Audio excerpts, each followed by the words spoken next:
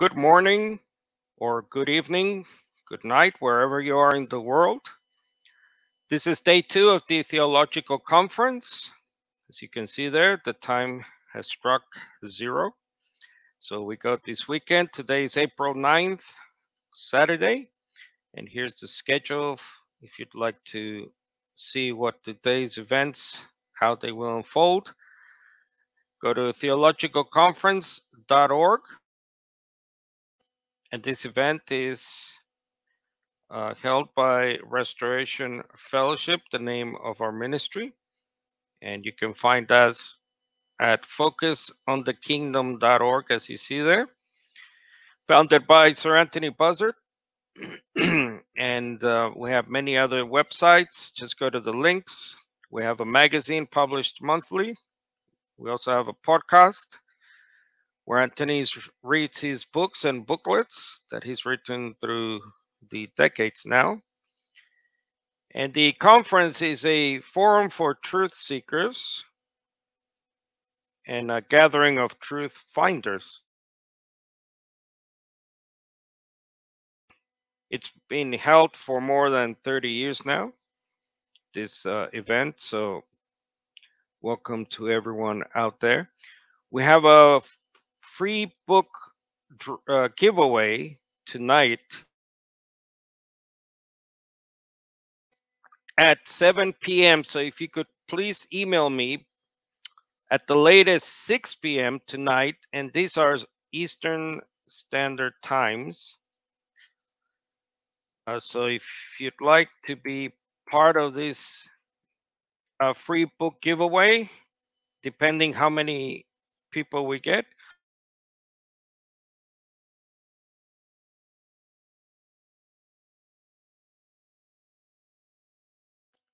so we'll draw the books there accordingly. So get your name through to us at, as you see there, Carlos, at thehumanjesus.org to be part of the free book giveaway.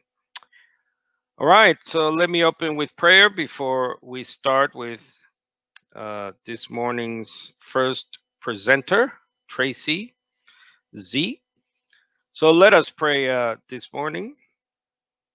Father, we thank you for this time, for the technology and the opportunity to continue to teach about these important matters, about the gospel of the kingdom and the things regarding your human Son,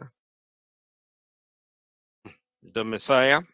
We pray for those less fortunate than us, for the continuing conflicts around the world, especially Russia, Ukraine. And we pray for all the brothers and sisters, the churches everywhere, like-minded, anyone who might be going through any health issues, medical issues, you know all things, Father. So we thank you for, once again, this opportunity, and we pray in the name of your Son, Jesus. Amen. All right, so let's see. Let me introduce our first presenter this morning.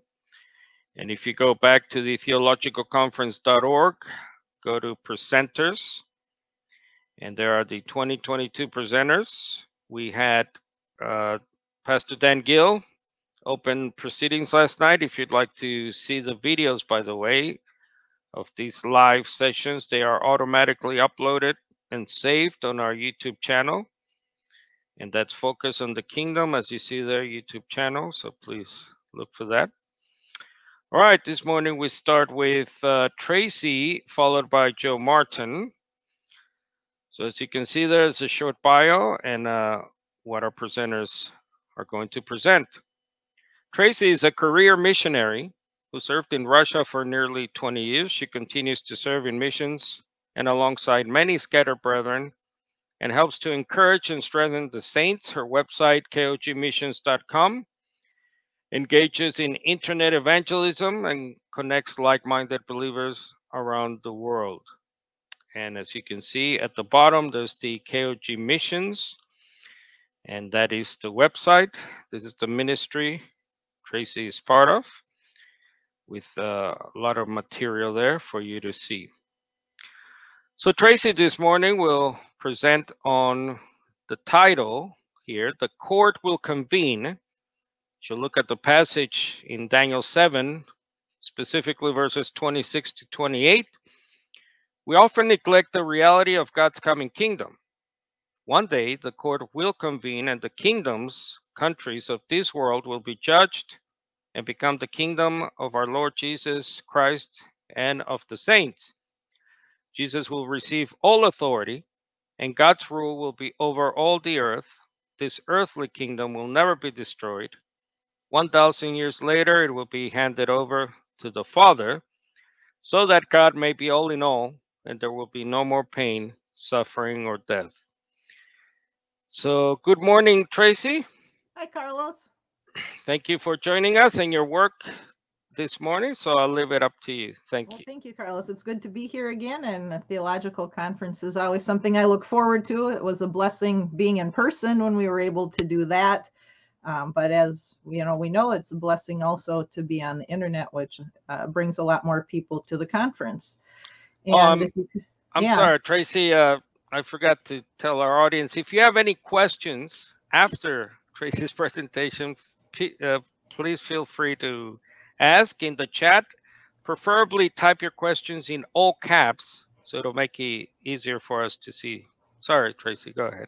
That's okay. And as Carlos said, the title of my presentation today is The Court Will Convene. I was really excited when Carlos asked me to speak on the coming kingdom on the earth. It's one of my favorite topics, and it has been ever since I was a young person. And this is just exciting, and I hope you will be as excited as I am about this wonderful teaching in Scripture. So it's The Court Will Convene. And as Carlos mentioned, it's from Daniel 7:26 through 28. That's what I got my inspiration from as I prepared this. And he already read the first part of it, since that was my intro there. But we will start now with The Court Will Convene. We often neglect the reality of God's coming kingdom. One day the court will convene, and the kingdoms and the countries of this world will be judged and become the kingdom of our Lord Jesus Christ and of the saints. Jesus will receive all authority, and God's rule will be over all the earth. His earthly kingdom will never be destroyed. 1,000 years later, it will be handed over to the Father, so that God may be all in all. And there will be no more pain or suffering or death. And go to the next slide here. Okay. Throughout Scripture, we see that the promise, the reward, and our hope is God's kingdom on earth. In fact, God created the earth and created mankind to dwell on the earth.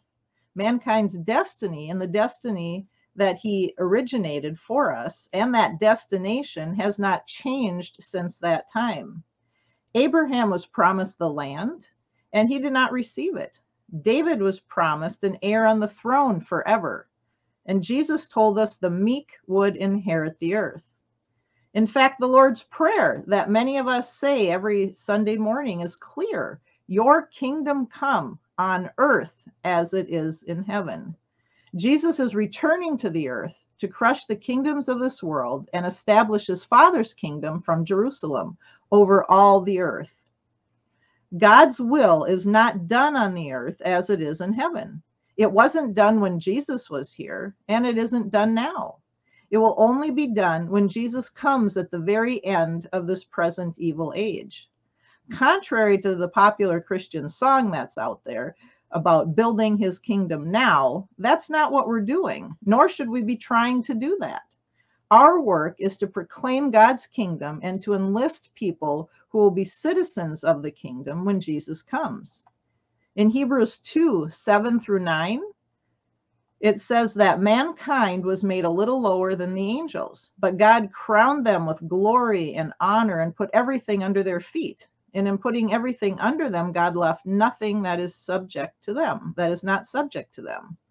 Yet at present, we do not see everything subject to them.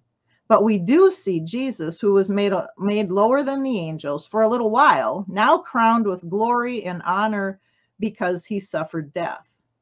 Jesus has been exalted and crowned with glory, and everything has been put under his feet.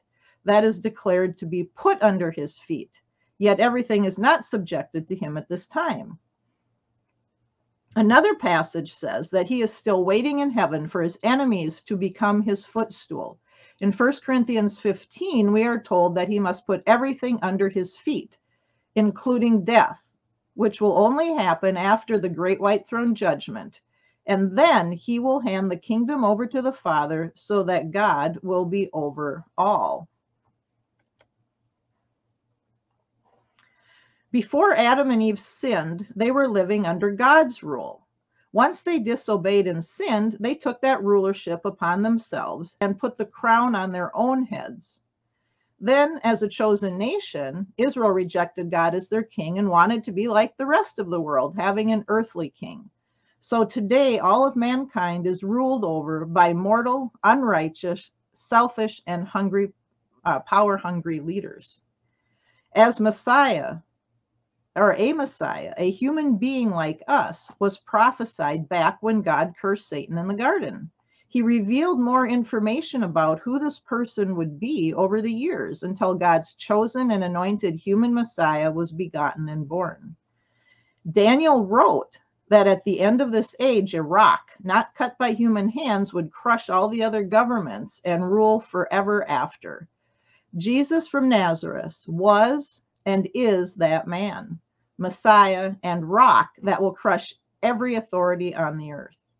Jesus is now immortal, and that makes it possible for him to sit on David's throne forever. But today the world is not subjected to Jesus, and there is no king on the throne in Jerusalem. Only wicked governments, some worse than others, that are all ruling the nations. Perhaps soon the Antichrist will rise from them and rule the world. But one day, the court will convene and his ruling authority will be removed, destroyed, and abolished forever. That is, the Antichrist ruling authority will be abolished. He will be the last mortal king to rule the nations. Then the kingdom, authority, and greatness of the kingdoms under the whole heaven will be delivered to the people of the holy ones of the Most High. This is so simple. The saints, God's people, will be getting all the nations turned over to them on the earth. God's kingdom is an eternal kingdom. All authorities will serve him and obey him through his Son and the saints. This is the conclusion of the matter. This is how the story ends, or actually really begins.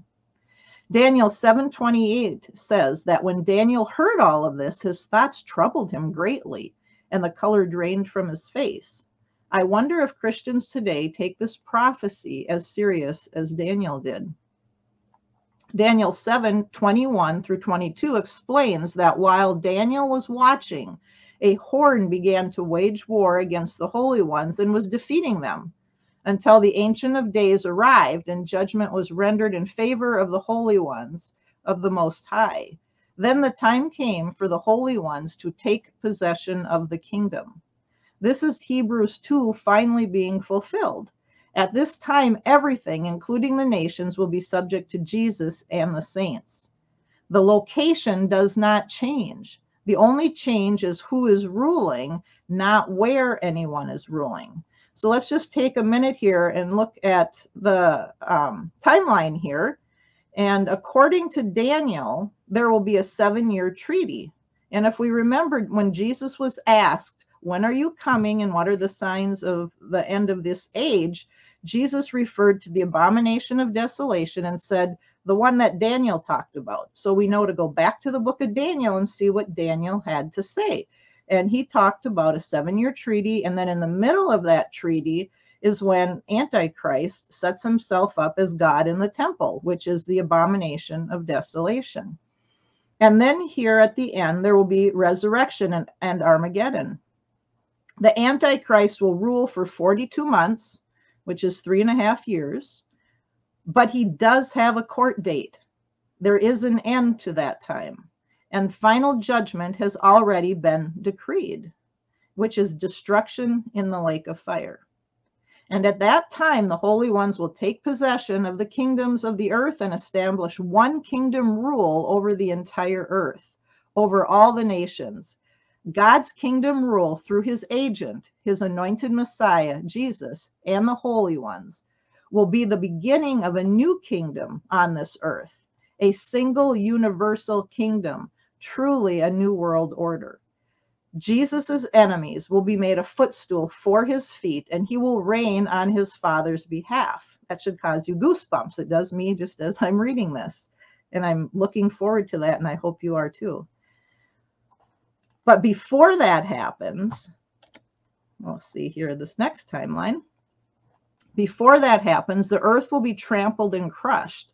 The holy ones of the Most High will be harassed continually, and they will be delivered into the hands of Antichrist for 3.5 years.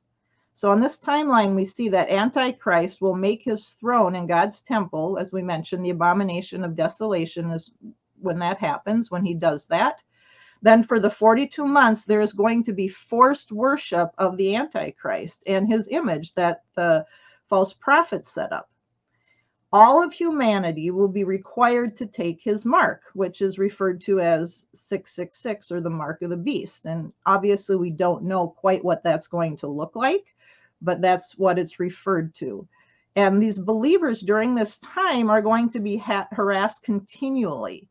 And with this mark of the beast, it's an economic problem for the earth, for those who don't take the mark. It's not just about taking a mark, because if you don't have it, you can't buy or sell, you can't pay your bills, you can't do anything. And so we will be harassed during that time. But not only in that way, the Antichrist is allowed to conquer and kill us as well, which it says those who do not worship his image and worship the beast will be killed. But we must remain steadfast and endure, because we know that the court will convene. As it says, if anybody is meant for captivity, into captivity he will go. If anyone is to be killed by the sword, then by the sword he must be killed. This requires steadfast endurance and faith from the saints. But be encouraged, the court will convene. This will end. And Antichrist and all worldly governments, ruling authority, will be removed, destroyed, and abolished forever. And as Joe Martin says, hallelujah, amen.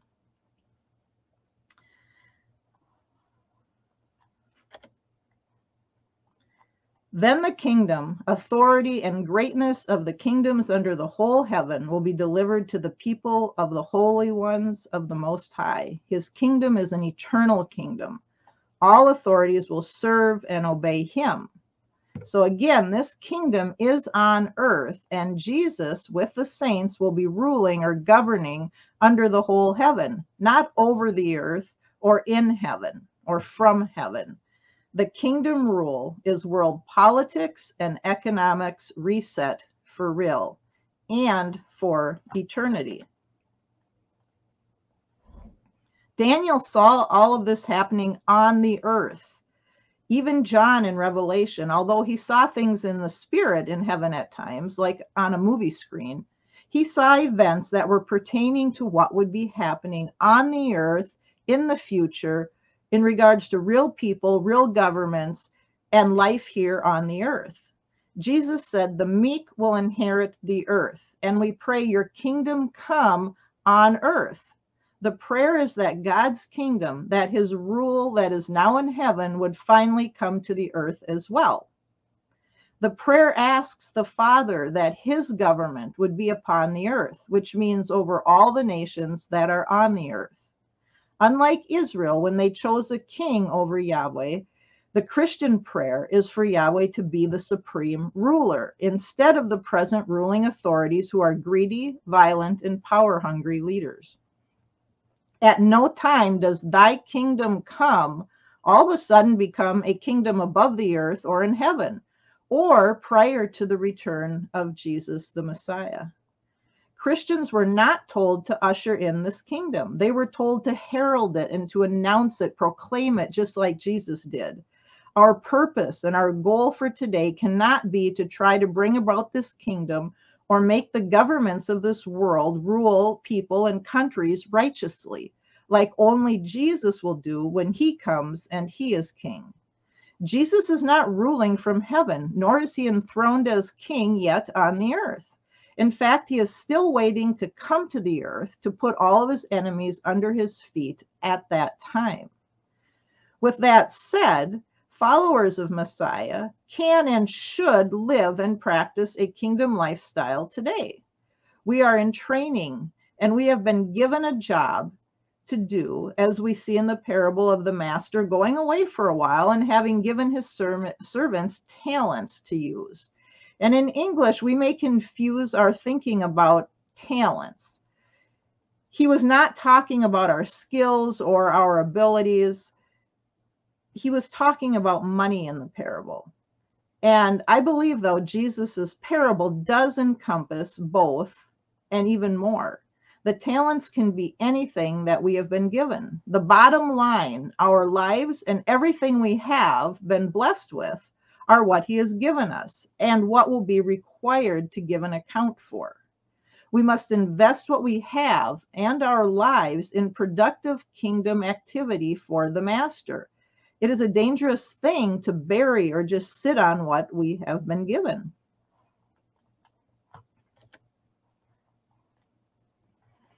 In Luke 4:43, Jesus told them that he must proclaim the good news of the kingdom of God to the other towns too, for that was what he was sent to do. Jesus was sent or commissioned by God to tell people about God's coming rule, his government on the earth, and what it would be like, and how one could have citizenship. And in fact, he told us to do the same thing. This kingdom was referred to as the kingdom of God or the kingdom of heaven, but never a kingdom in heaven. Even the verse many like to argue, where Jesus said that he goes to prepare a place for us, does not say that that place remains in heaven. In fact, it is perhaps referring to the New Jerusalem, that too, as Jesus does, comes down out of heaven to the earth. Jesus did not give us any details about this place. He was going to prepare for us. We do know from his constant teaching on the future kingdom, though, that it would be here on this earth. James and John asked about places prepared for believers in the coming kingdom in Mark 10:40. But Jesus replied, "To sit on my right or at my left is not mine to give. It is for those whom it has been prepared." Even if those places were prepared in heaven, neither Jesus nor James and John even entertained the idea that those places would be somewhere other than the kingdom here on the earth. The main hope is that where Jesus will be, there we will be too. If to read the rest of Scripture, we see that Jesus will be here on the earth. In Zechariah 14:4, it says that his feet will stand on the Mount of Olives. If preaching and teaching about the coming kingdom was what the Almighty God commissioned Jesus to do leading up to his ultimate sacrifice, ought we not lead with that same message and hope? This message of God's rule finally being administered over all the nations on the earth is the hope of those same nations. There will finally be a government that has its citizens in mind and one that truly rules righteously. When we understand the kingdom hope, we understand the nature of man and thus the nature of Jesus. It's all interconnected. When we understand who God's anointed Messiah is and see him as God's ruling agent, we can better understand who the Father is.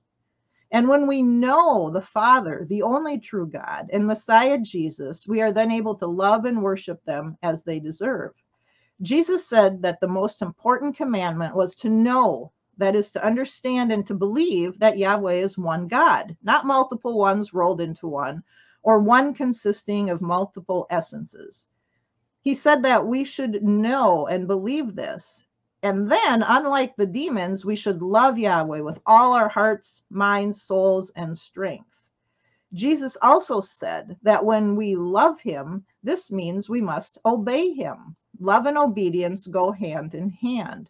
You cannot compromise one or the other.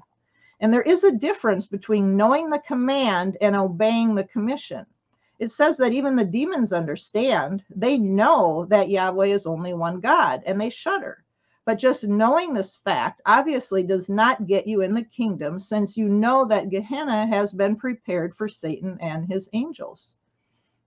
Of course, people must hear and learn about who Jesus and the Father are. It's all a part of the puzzle. But that is not where Jesus started. The finished puzzle is God's kingdom with his appointed king ruling after the present world's ruling authorities are put under his feet. Only then, after the white throne judgment, will the anointed king hand the cleaned up kingdom over to the one who anointed him, the Almighty God. The gospel, Jesus' message throughout his ministry, was the gospel of the kingdom of God, what it is, who will be ruling, where it will be, which is on the earth, and when it will be, and that is when he returns at the end of this evil age. After one understands the kingdom, they should be compelled to know the true king of the kingdom. That is who he is. Those who choose to love him and follow him then, because of what they first saw in the proclamation of the future kingdom of God, will in turn then embrace the rest of what he shared and want to share this good news with others. So which puzzle piece or pieces would Jesus be willing to leave out? Most likely none. He taught about all of them, and many more than are listed here. The kingdom picture would not be complete if any pieces were missing, big or small. Our job is to turn over all of the pieces and then put them together. And if we see someone has a missing piece or two, we should help them to find their missing pieces. In Revelation 5, 9 through 10, it says that Jesus was killed, and at the cost of his own blood, he purchased for God persons from every tribe, language, people, and nation. He has appointed them as a kingdom and priests to serve our God, and they will reign on the earth. Again, this kingdom of priests ruling the nations happens after the Great Tribulation and Armageddon, both of which happen on the earth. So why would all this be happening on the earth and then the reward be somewhere else, or the kingdom that he talks about be somewhere else? It is important to understand the role of priests here. It is not about offering sacrifices up in a temple. In 2 Chronicles 17, 3 through 10, we can understand this a little bit better by looking at this. The priests were sent and taught throughout Judah, taking with them the scroll of the law of the Lord. They traveled to all the cities of Judah and taught the people. This was after the new king got rid of all idolatry and wicked practices. Jesus will conquer and destroy Antichrist, who had set himself up as God over all the earth. Idolatry and the abomination that caused desolation will be cut down and destroyed. At that time, the saints will rule with Jesus. And my guess, as his kingdom of priests, we will be sent to teach the mortals about the law of the Lord, perhaps governing 1, 5, or 10 cities. In Daniel 12, 9 through 13, Daniel said that he heard, but he didn't understand. So he said, "Sir, what will happen after these things?" Then the angel said, "Go, Daniel, for these matters are closed and sealed until the end, until the time of the end. But we do see more was revealed in these last days, the time of the end, since the time of Jesus' resurrection."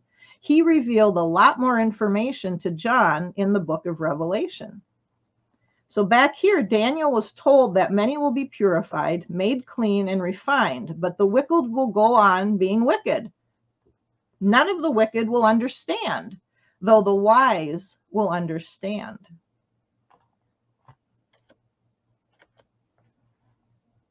Could you bring up the next set there, Carlos, please? Thank you.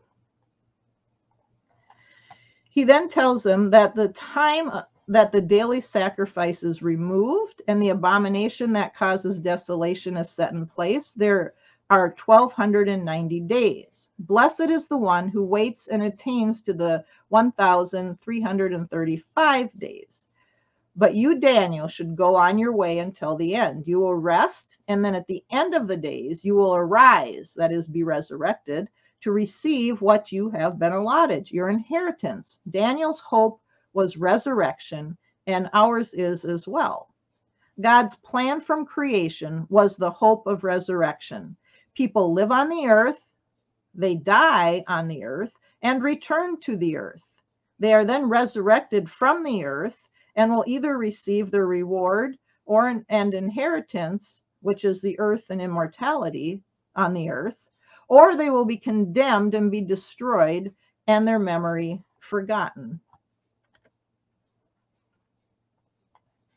Daniel 12:2, 42 through 45 tells us that the latter stages of the present worldly kingdom on the earth at this time of the end of this age will be partly strong and partly fragile, as iron mixed with wet clay. So people will be mixed with one or another without adhering to one another, just as iron does not mix with clay. In the days of those last kings who are ruling here on the earth, the God of heaven will raise up an everlasting kingdom in place of the present one, which is on the earth, and it will replace the one that is on the earth. And that kingdom will not be destroyed, and it will be a kingdom that will not be left to another people. Not because it's in heaven or somewhere, but because it is God's kingdom for God's people here on the earth.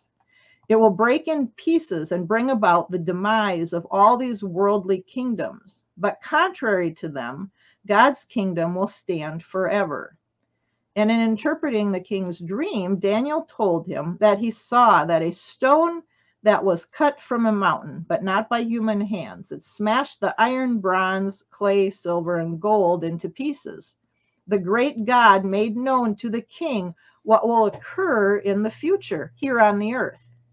The dream is certain and its interpretation is reliable. After the 1,000-year reign, when the white throne judgment takes place, the dead who were not raised when Jesus returned are raised from their graves on the earth.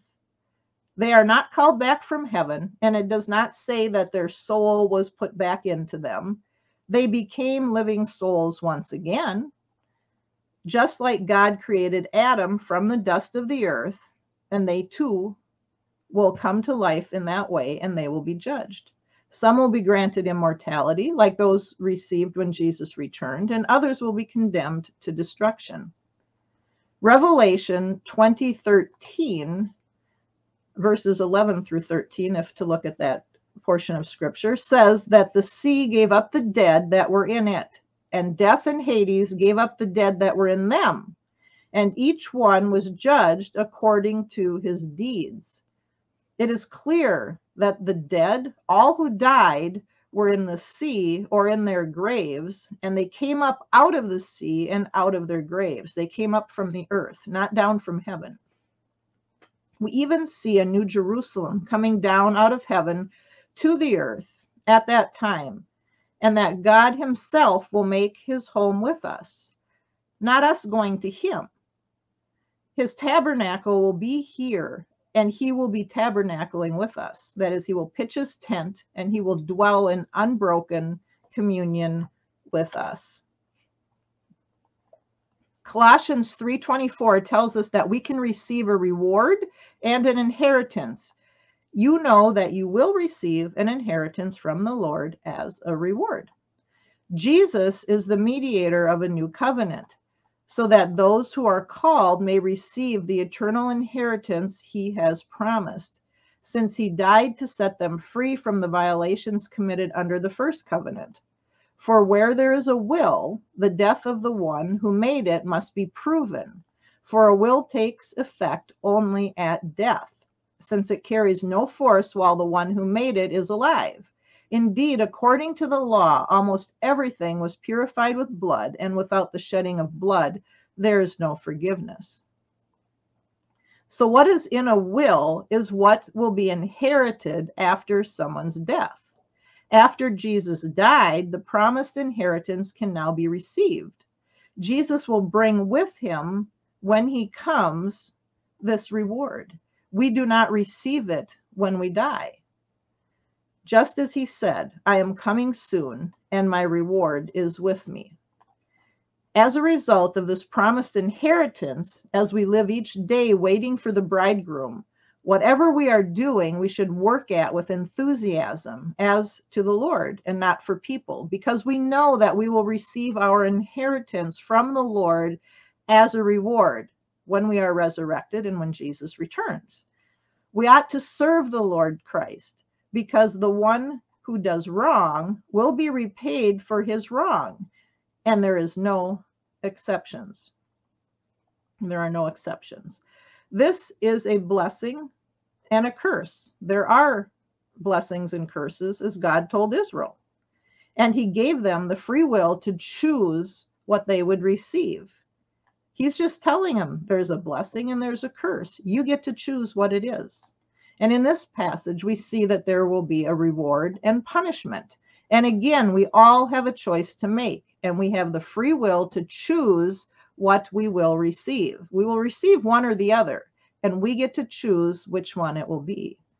Even those who choose to follow Jesus, though, and are waiting for him to return, could end up falling away if they are like the 5 of the 10 virgins in Jesus's parable. All 10 were waiting for the bridegroom. They believed and they were waiting, but only 5 were still prepared with oil and waiting when he finally did come. Those unprepared had the door shut in front of them, and they missed out on the wedding. Similarly, the seed of the kingdom that people often receive with a sincere heart, in the end withers and dies and gets choked out by the world or is stolen by Satan because they are not vigilant. Unfortunately, this not only happens in the lives of individual believers, but also in churches and ministries today. Jesus warned the churches in Revelation, since some had become lukewarm and others had lost their first love. The kingdom seed of hope must be attended to daily if it is to grow, rather than to shrivel up and die. A believer's reward or inheritance is resurrection and immortality here on the earth. Abraham was promised the earth, and we are heirs according to that promise. So in Christ Jesus, you are all children of God through faith. For all of you who were baptized into Christ have clothed yourselves with Christ. There is neither Jew nor Gentile, neither slave nor free, nor is there male or female, for you are all one in Christ Jesus. If you belong to Christ, then you are Abraham's seed and heirs according to the promise. This is speaking of all who will choose to clothe themselves with Messiah and walk in obedience, not just a select few or 144,000. It was not through the law that Abraham and his offspring received the promise that he would be heir of the world, but through the righteousness that comes by faith. By faith, Abraham obeyed when he was called to go out to a place he would later receive as an inheritance, and he went out without understanding where he was going. By faith, he lived as a foreigner in the promised land, as though it were a foreign country, living in tents with Isaac and Jacob, who were fellow heirs of the same promise. For he was looking forward to the city with firm foundations, whose architect and builder is God. Hebrews 11:39 through 40 tells us that the list of faithful believers that Abraham was one of, all were commended for their faith, yet they did not receive what was promised. For God had provided something better for us, so that they would be made perfect together with us on the earth, not in heaven. Abraham went to the grave holding on to the promise that God gave him, and trusted that God would keep his word and that he would one day receive his inheritance. In Acts 2:29 through 36, we see another covenant that promises that humans will reign on the earth. Although David both died and was buried, and his tomb is with us today, he was a prophet and knew that God had sworn to him with an oath to seat one of his descendants on the throne. David, by foreseeing this, spoke about the resurrection of the Messiah, and that he was neither abandoned to Hades nor his body experienced decay. This Jesus God raised up.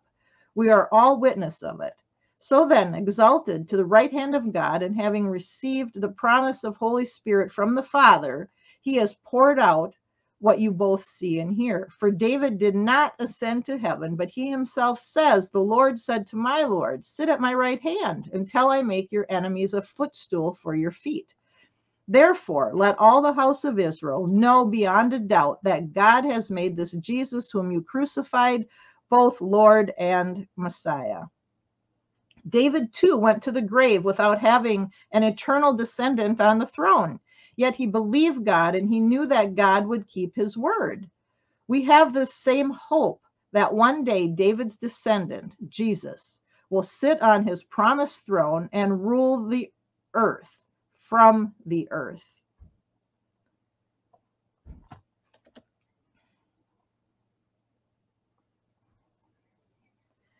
John 5:28 through 29 says, do not be amazed at this, because a time is coming when all who are in the tombs will hear his voice and will come out.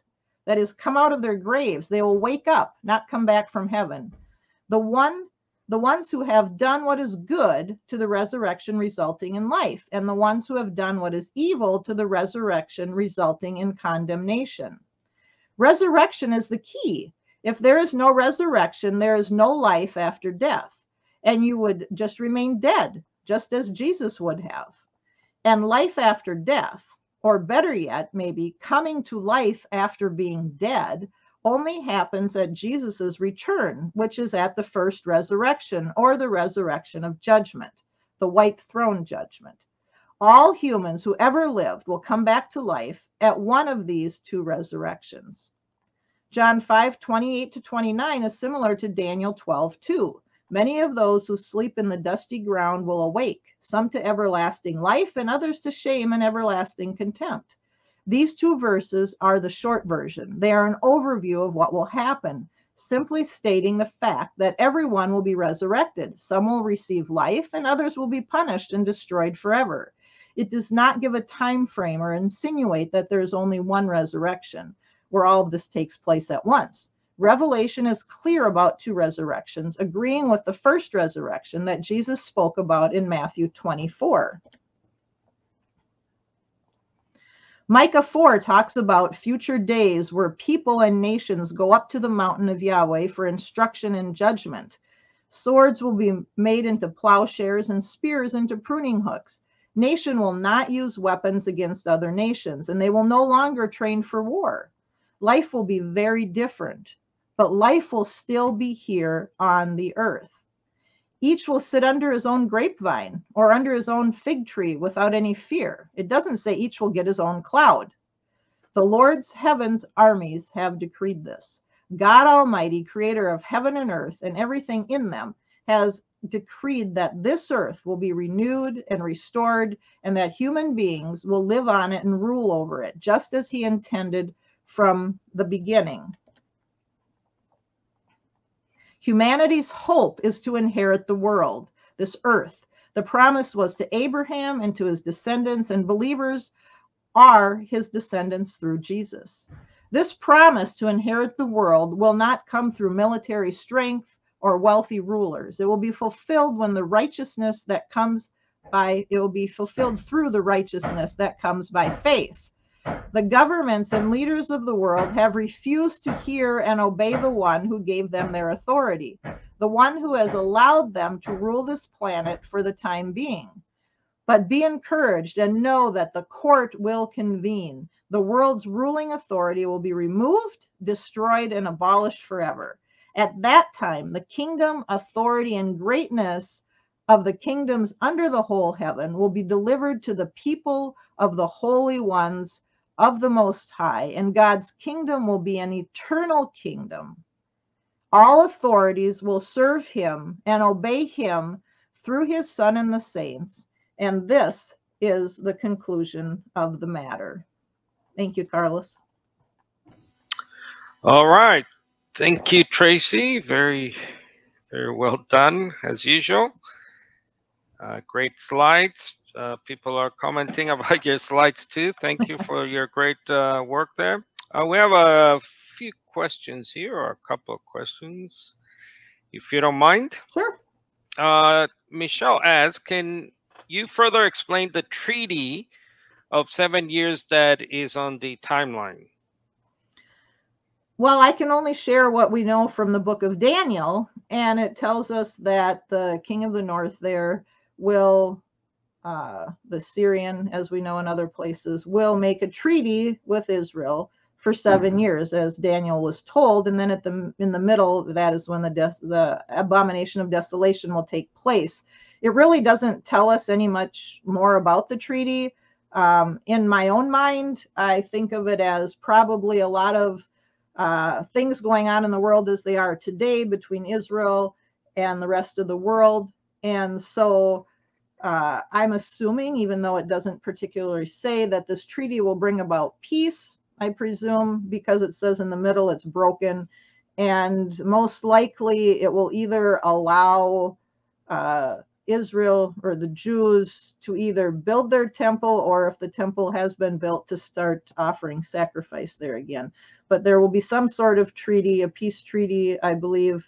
But it doesn't really, I don't think, tell us a lot of details. And that's one thing, Carlos, that, and everybody, that we need to remember when we look at these prophetic things and we look at the end times as, you know, this timeline of events and Revelation and all that and prophecy. We need to remember the words in Revelation at the end of the book where we are told, do not add to this prophecy in the book of Revelation or take away from it.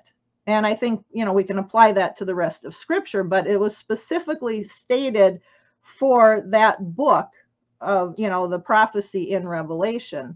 And as I share with a lot of the ladies in my Bible studies and when I teach, is we can only go by what is written in Scripture. We can imagine or think or presume, you know, what makes sense when we look at different passages, but beyond that, we can only really take what is written. And there is a lot written that is just a little bit. It doesn't give us a lot of details, kind of like the kingdom that continues after the white throne judgment. All we know is that little bit in Revelation 21 and 22, and that in another passage it says that we cannot even imagine or think of or understand what God has prepared for those who love him. So we have to leave a lot of things on the table and say, you know, I don't have all the details for that. We need to study and understand what is given to us and what he does tell us so we can be prepared and not deceived. But we can't go beyond what is written. So thanks for the question, Michelle. All right, here's another one.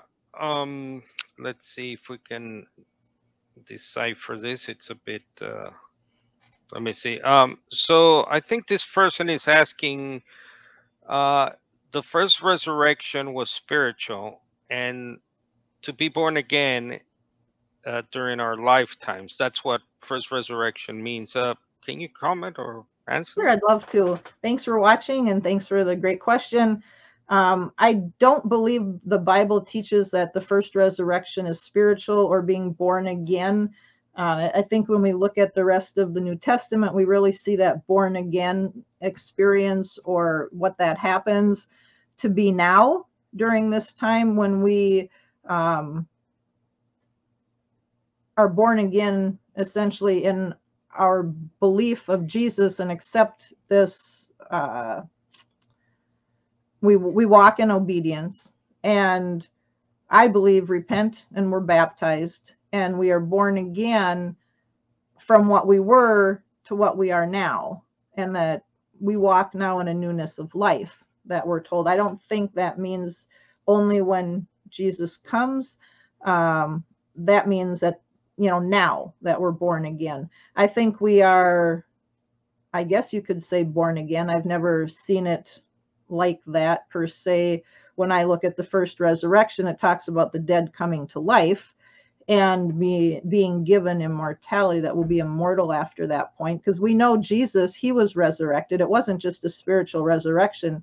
He was here. They saw him and they talked with him, and then he went up into the clouds. They saw him go up, and it says the same Jesus will be coming back down. And we know from Matthew 24 that when Jesus is coming visibly, it says like the lightning flashes. So we see lightning and the lightning flashes. He's coming, and he sends his angels out to gather his elect, to resurrect the righteous, those who have faith. So Abraham, David, any of us who may be dead at that time will be resurrected and meet Jesus in the air, and then we will return to the earth here with him, because he has a lot to do once he returns, as do we. So no, I would not say being born again is at the first resurrection. The first resurrection is literally dead people coming back to life, like real people that have died have come back to life now, not just some spiritual idea.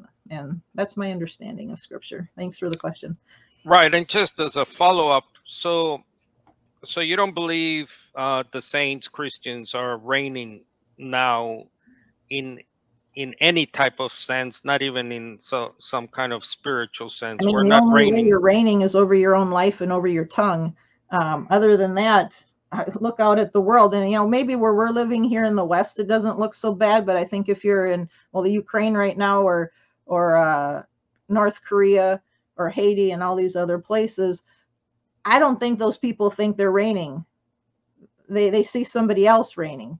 And no, as I mentioned, that's not our job today, to rule the earth and to reign right now and make all the governments good.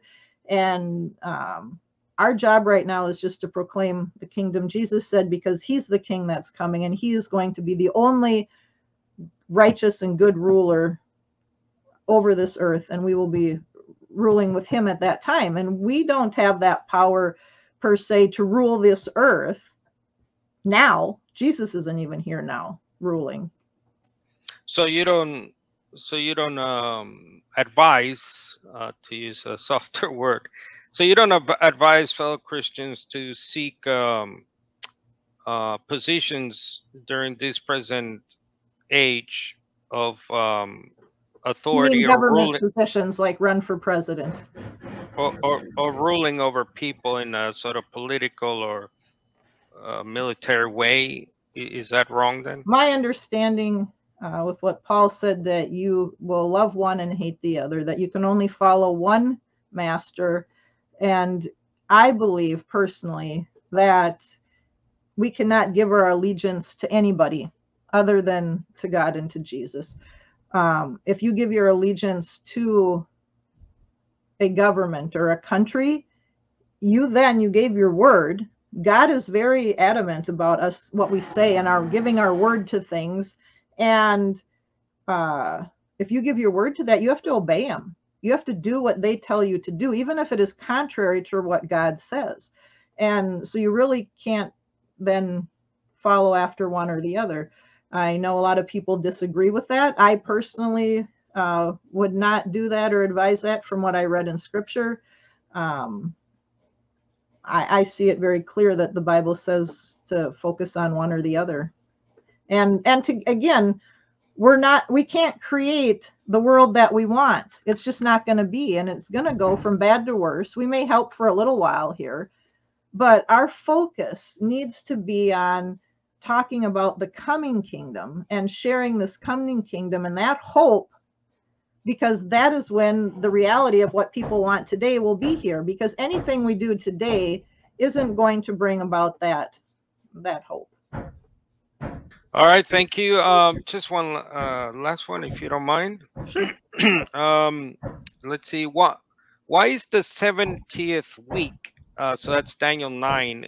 Still in the future, in your view? Why is that still not come and gone? I just don't see from the things that says will happen during that time have happened yet. I don't know if you're more specific about anything in that. So what type of things have not happened that are in that last week called the 70th? I would have to pull that up, Carlos, if you can. I could look at it then. I don't have that in my head for today. But okay, no problem. Yeah. I just think when we look at Daniel and we look at the prophecy in the Old Testament, when we start our Bible study on the end times, we start with Matthew 24, because that's where Jesus was asked, when are these things going to happen? And what is the sign of your coming in the kingdom? And he referred, the only sign he gave them was the abomination of desolation. And he said to go back to Daniel, basically, because he said, what's in Daniel? And when we look in Daniel 12, it tells us from the time when the abomination is set up, it is 1290 days.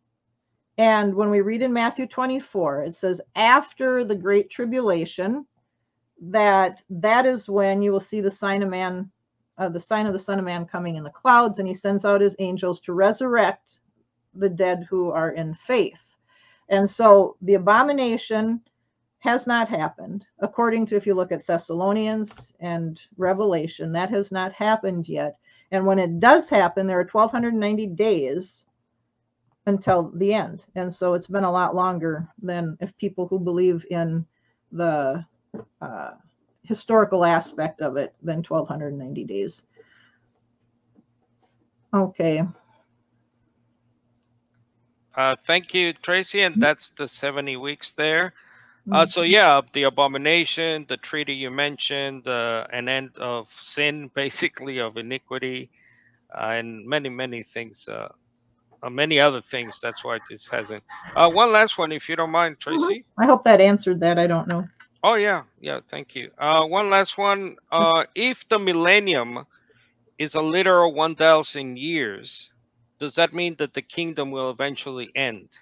No, I think that 1,000 years is just the first phase of the kingdom, because we know that that first 1,000 years, there are people still living and dying. There are mortals that have come into this kingdom phase that were still living during the last years when Antichrist was ruling, and that were not believers, but they were not killed during the wrath or during the tribulation. And so they're still alive. And those people are coming into this first phase of the kingdom, because we know in Isaiah it talks about if people only live to be 100 years, that that will be considered a curse. Well, we know in the eternal kingdom, after the white throne judgment, nobody's going to die. And so during this 1,000 years, there are people being born and dying throughout that time. And it's after that that everybody is raised who has not been made immortal when Jesus returned and resurrected, that they will then be judged. And those who are found written in the Lamb's Book of Life will then continue on into eternity. Basically, in Revelation 21 and 22, we see that new heaven and new earth, the new Jerusalem coming down. And that is only after, as we see in 1 Corinthians 15, that Jesus has to put all of this authority that's on the world today under his feet. So it means ruling the nations, but it also says in 1 Corinthians 15 and in Revelation that death is the last thing to be destroyed. And we see after that white throne judgment, all the people who were not found written in the book of life were thrown into the lake of fire, and death and Hades were thrown into the lake of fire. In essence, that means that's the end of death and dying in the grave. There will be no more graves. There will be no more death from that time forward. And from that time forward is basically eternity, which does not end. So that first 1,000 years will end because it's a specific time, the first part of that kingdom rule that is now on the earth. All right. Thank you, Tracy, very much once again for all your work. And okay, we'll leave it there. Thanks, Tracy. All right, here's the website that this is the ministry Tracy is part of, kogmissions.com. Again, she's got many things here, materials, a lot of stuff.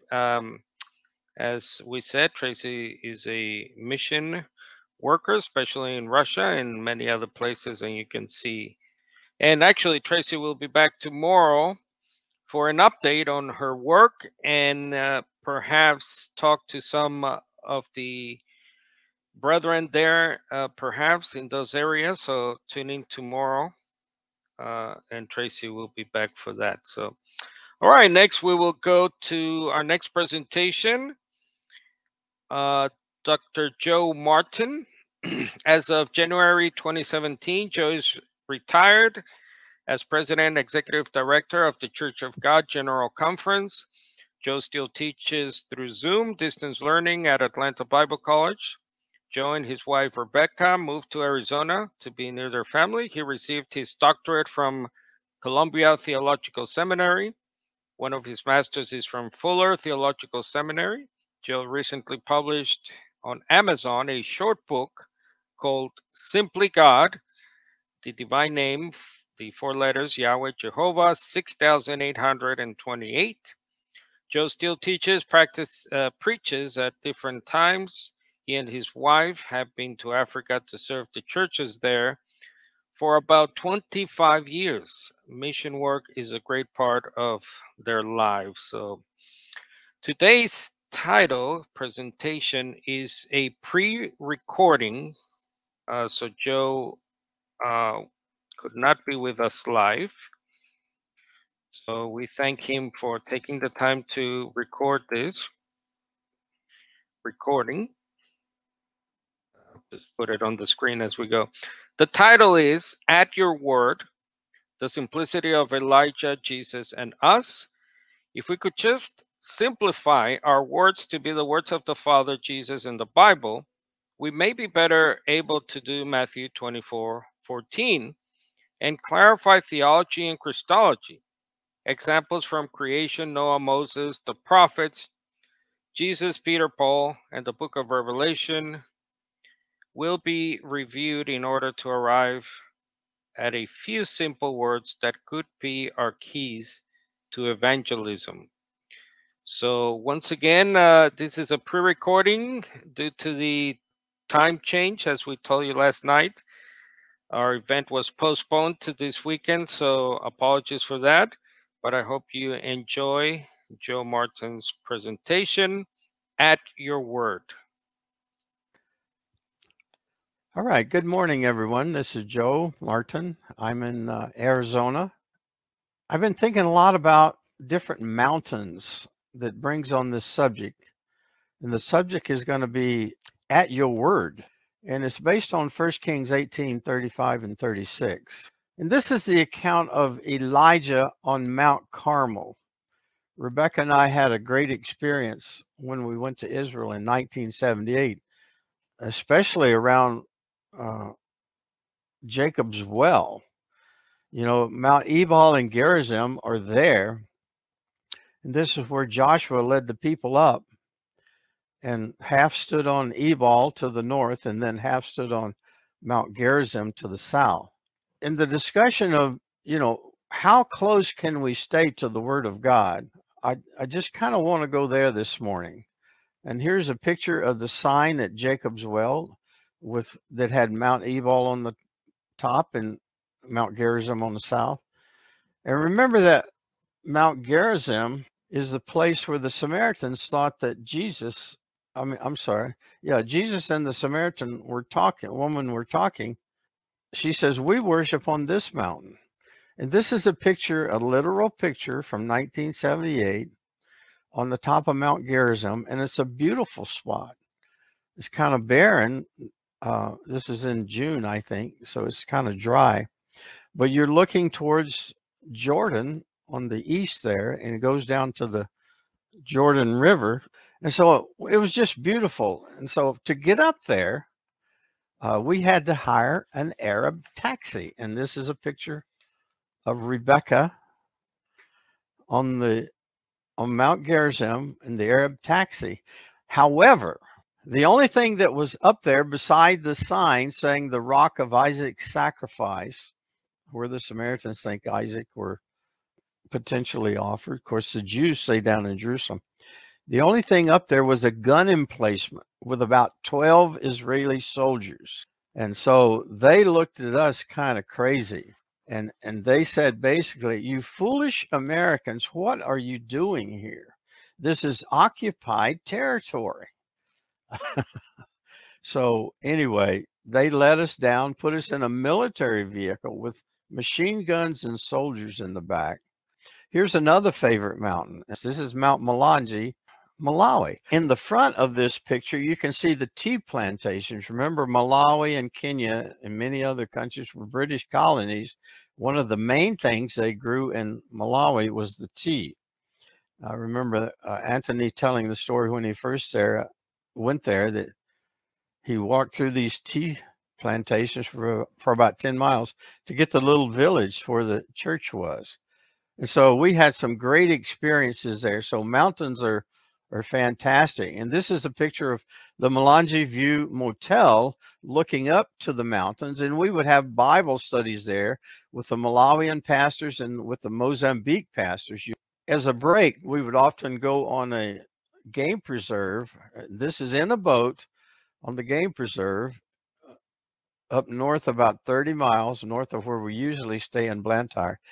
And I don't know if you can see it, but in the back, on this trip, we got to see about 10 or 12 elephants they were feeding. So right behind Rebecca and Anthony are the elephants that were feeding in the grass. So it was just kind of cute. But the main thing was to study the Word of God. They had, if you can see, there's like 3 little gazebos in there, and you could fit about 15 pastors in there, and we'd all circle around, and Jim Madison would talk for an hour, and Anthony would go for an hour, and I would go for an hour, and we would just have discussions and just throw out any questions just to implant the Word of God in their lives. And of course, we talked kingdom talk, we talked one God talk, the Shema, and so on and so forth. But we spent beautiful many days there. Let's go to this quick review of Mount Carmel. Remember, Mount Carmel is just to the south of Haifa. In fact, from Haifa, you can look out to the Mediterranean Sea, and it's just a fantastic view. By the way, just 15 or 20 miles to the southeast is Armageddon. And of course, the Jezreel Valley floats out and goes to the kind of northeast. And then you have Nazareth over there. So this is the plain of the great battle of the end of time. So Mount Carmel was a great battle for the one true God. 1 Kings 18, there were 850 prophets of Baal and Asherah, of Ahab and Jezebel, and they were to compete on 2 altars. And the prophets of Baal and Asherah, you know, they put their bull on and started trying to call to their gods, their idols, and they raved until the evening sacrifice and cut themselves with swords and lances as their custom was. But then they went all day, and then it got to the evening sacrifice, probably mid-afternoon, 3 o'clock or so on and so forth. And Elijah repaired the altar of the Lord, Yahweh, or Jehovah, however you want to say it. 1 Kings 18:30. And he took 12 stones and built an altar in the Lord's name. He arranged the wood and put the bull on it and laid it on it and dug a trench and poured water around it 3 times. And he prayed. Now, this was a major battle and confrontation with the prophets of Baal and Asherah, these false gods. If you remember the story, Jezebel basically sent him a message and says, if you live a day, you're going to be lucky. So she started running and chasing Elijah. He went to the mountains to flee. And the Lord basically said, what are you doing here? I got business for you to do. Get on out of here. And so, but that was the great battle. And I like to focus on that because he says something in there that it's very intriguing to me.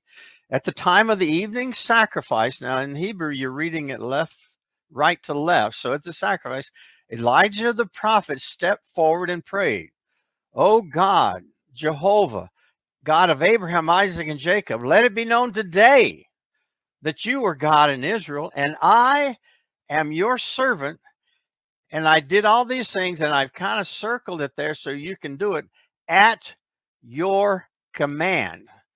At your command, or at your word. I've done all these things." And so to me, this is beautiful because in the middle of that word is the word debar. There are 2 prefixes, vav and bet, vabe, and then you have dbr. At your word, I have done all these things. At your word. And so this is kind of the title of the talk. Can we do things at God's word? And of course, Elijah prayed. He watered the sacrifice 3 times, and fire from heaven came down. But Elijah says, I've done all of this at the command of God, at the instructions, if you will, of God. And so in 1 Kings 18, 30, 31, 32, 33, 34, 35, all those instructions Elijah did at the command or at the word of God. And of course, with the fire falling from heaven on the very bottom line, finally the people said, and they said, Jehovah, Yod-He, Vav-He, he is God. Yod He Vav He, Jehovah. He is God. That's just a beautiful thing. And so when you think about the Word of God, what are the first two actual words of God in the Bible? And this is Genesis 1. And God created the heavens and the earth. And of course, there was darkness on the face of the deep. But the verse I want to look at is a little bit down on the lower left.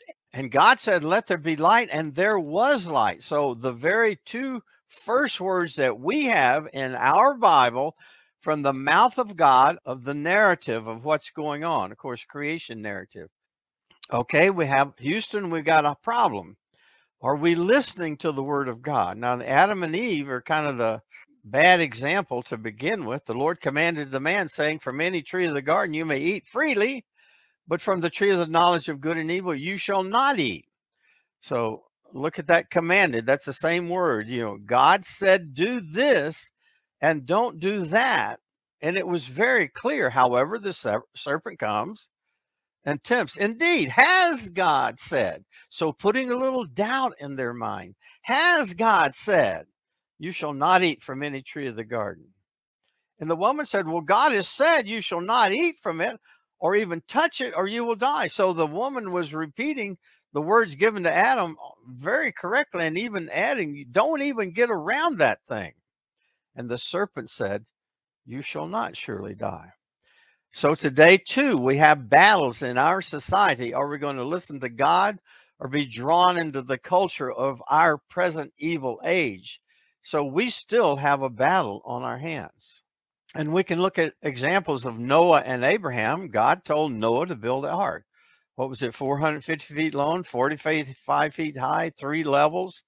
And so what would have happened if Moses had not followed those direct instructions? Would the boat have capsized in the storms? I don't know. And then, of course, Abraham, the great Abrahamic covenant, Genesis 12, 1 through 3. God said to Abraham, leave your father and mother. And Genesis 12, 4 may be the important part. So Abram left. So he followed. Eventually, Abrahamic faith is finally believing if God says it, he is going to do it. So we look to Abraham for faith. He had problems. Noah had problems. But ultimately, we have to get back to the word of God. At your word, we do things. Okay, now look, this is kind of the bad example from Moses. Exodus 17:6. I will stand before you there. This is God talking now. I will stand before you there on the rock at Horeb, and you shall strike the rock, and water will come forth. Well, Moses did that. He took his rod and he struck the rock, and water came forth. However, God gave him different instructions, different words for the second time. And this is in Numbers 28. Take the rod, assemble the congregation, and speak to the rock before their eyes that it may yield its water. And so I did bolden the word speak there. He didn't say strike as he did how many years before. He said speak to the rock. However, what did Moses do? 20 verse 11. And Moses said, he's before the rock, before the congregation, waiting to get water, must we fetch water? And he struck the rock twice. Yeah. Okay. Some people argue about baptism. Jesus said, he who believes and is baptized shall be saved. Peter said on the day of Pentecost, repent and be baptized, every one of you, in the name of Jesus Christ for the remission of sins. Should we obey the details? Well, if it's God's word, don't eat of that tree. Or if it's God's word, speak to the rock. Maybe we should try to tune in to the clearer messages of God. So we're getting to Jesus now in the very famous Deuteronomy 18:18, verses 17 through 18 verse. God tells Moses, I'll just read. Remember, we're reading backwards here. I will raise up a prophet from among them, from their brothers. Okay, this should be a good example of Hebrews says he's one of us. He was tempted in every way as we are, yet without sin. So God is going to appoint another prophet like Moses from the brothers. That means he's going to be born. Micah 5:2, out of Bethlehem he comes. And I will put my words, and I highlighted those in the pink highlighter. I will put the vare, I think the modern pronunciation would be. God tells Moses, I'm going to raise this prophet and I will put my devar, my words in his mouth. And it goes on to say, and he will speak. And if someone doesn't listen, the bottom line, if someone doesn't listen to these words that he speaks in my name, this is God Almighty, will call them to account. In the paper that you might access later on, I just go over that. God put his very words in Jesus's mouth. We accept this as Jesus because the New Testament talks about it. He has raised up a prophet. Jesus said, the words that I speak are not my own, but him who sent me. And this is the fulfillment of that prophecy. The prophet, priest, and king of God appointed, the servant of Yahweh, Isaiah 42, 49, 50, 53, 54, 52, 53. The suffering servant speaks the word of God. In Isaiah, it talks about the Lord has made my mouth a sharpened sword. It should remind us of Hebrews 4:12. The word of God is quick and powerful and sharper than any two-edged sword. So we must commit to the words of God. Not like Adam, not like Moses in one situation. We must commit to the words of God. And the words that Jesus speaks are the words of God. God says, I will call him to account. Now, in the paper, I go into that. God is going to judge us based on Jesus's words. Hallelujah. Praise God. Amen. So our words should reflect Jesus's words because Jesus's words reflect the Father's words. And this is out of Isaiah. I found something as I was playing with the Hebrew, and he says to this servant of Yahweh, the Eved Yahweh, it is too small a thing of you, the servant, to restore the tribes of Jacob and the ones being kept of Israel, to bring back Jacob and Israel. I will also, this is the bottom line, make you a light to the Goyim, the Gentiles. Hallelujah, that's us. God is making this servant a light to us to bring my salvation, Yeshua T, to the ends ha'aretz. I circled earth there, ha'aretz. And so look at how do you spell salvation in Hebrew? Y-E-S-H-U-S-A-H. The H would normally be there, but since it's my salvation, this word occurs 7 times exactly as it's written. And of course, I wrote underneath that is Yeshua. This is the name, Luke 1:31, that the angel Gabriel gives to Mary. And so God's salvation is manifested strictly in the person of Jesus. There's no Acts 4:12. There's no other name under heaven given among men whereby we must be saved. Look at that.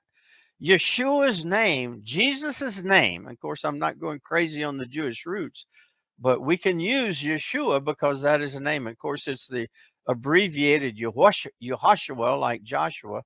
But salvation, Jesus is God's salvation, so he's bringing his salvation to us through Jesus. Hallelujah. We need to listen to the words of our God. So as we kind of work towards the New Testament, of course, in the paper, I told you that Jeremiah and Ezekiel are the ones who mainly have the Devar Yahweh. The word of the Lord came to Jeremiah. The word of the Lord, the word of the Lord, the word of the Lord. And Ezekiel, the word of the Lord came.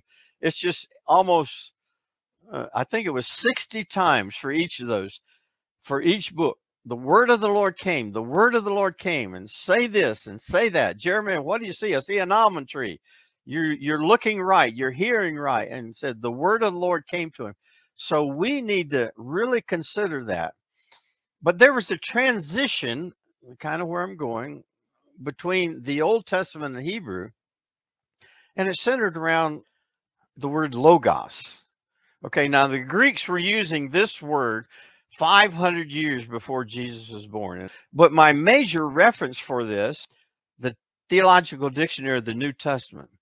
No matter how we construe it, as used by the Greeks, it stands in contrast to the word of the Old Testament and New Testament, page 79, volume 4, for logos. Here's where it really gets crazy in Greek mythology. They started personifying this word logos, just as the Proverbs does for wisdom. But this is a quote: Osiris is the half personified logos created by Isis. In all of their mythology, they're going this. Osiris is the half personified logos created by Isis. Hermes tells how by God's mercy he became logos, and hence Uios Theo. This is page 86. Uios Theo means son of God. So they were personifying the logos and making it weird. And the last one is about Philo. The logos concept plays a considerable role in Philo. And Philo was born about 25 BC. The Logos Theo is no longer God himself. It is an ergon, a work of God. And look at this quote, Philo. It is a God, but of second rank.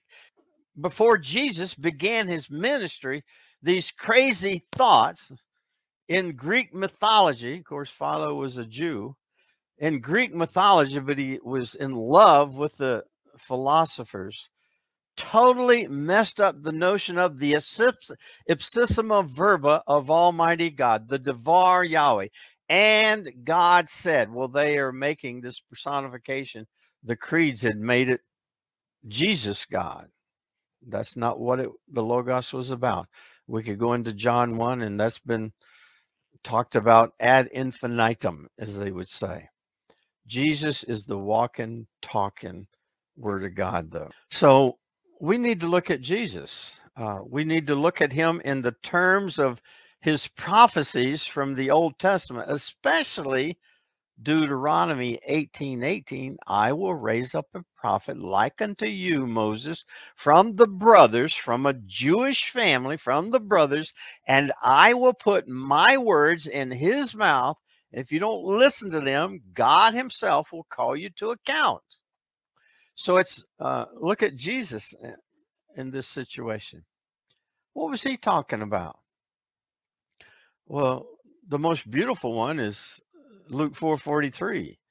It is necessary for me to proclaim the good news, euangelion, the good message. By angelia is message.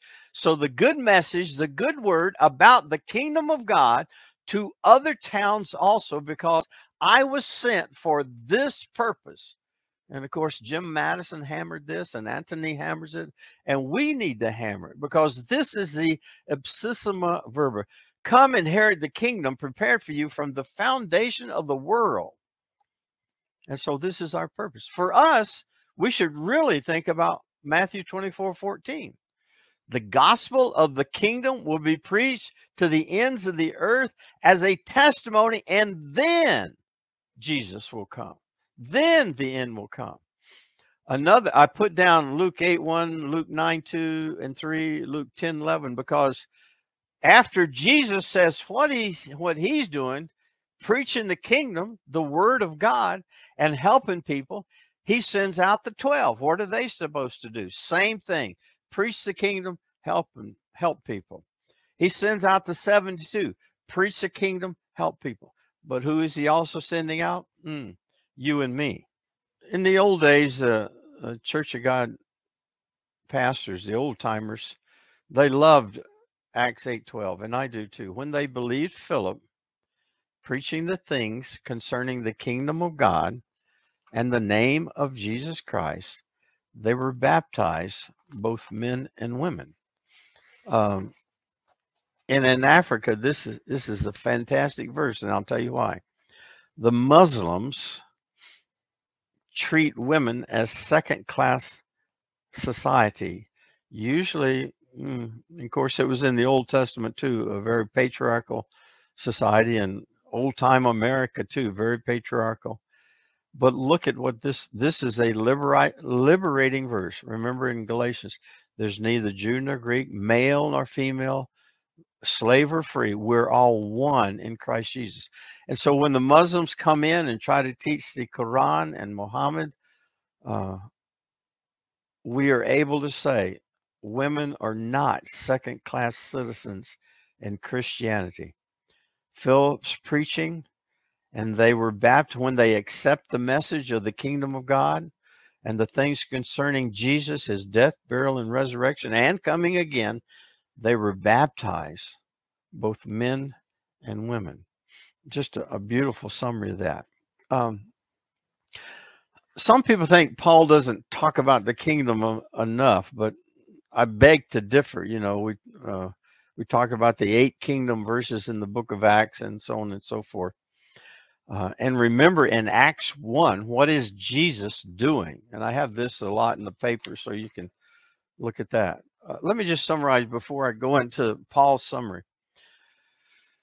The word occurs 89 times in the New Testament. 42 times it says word of God, but it's also word of the Lord, word of truth, word of grace, word of Jesus, word of the kingdom, word of Isaiah, word of exhortation, word of promise, word of faith, word of the cross, word of wisdom, word of reconciliation, word of life, word of his power, word of righteousness, word of the oath, word of perseverance, and word of their testimony. So word is a very big thing. But when we start looking at Jesus, remember he says, the word which you hear is not mine. John 14:24. Mark 8:38. Whoever is ashamed of me and my words, the Son of Man will be ashamed of him when he comes in his glory. Luke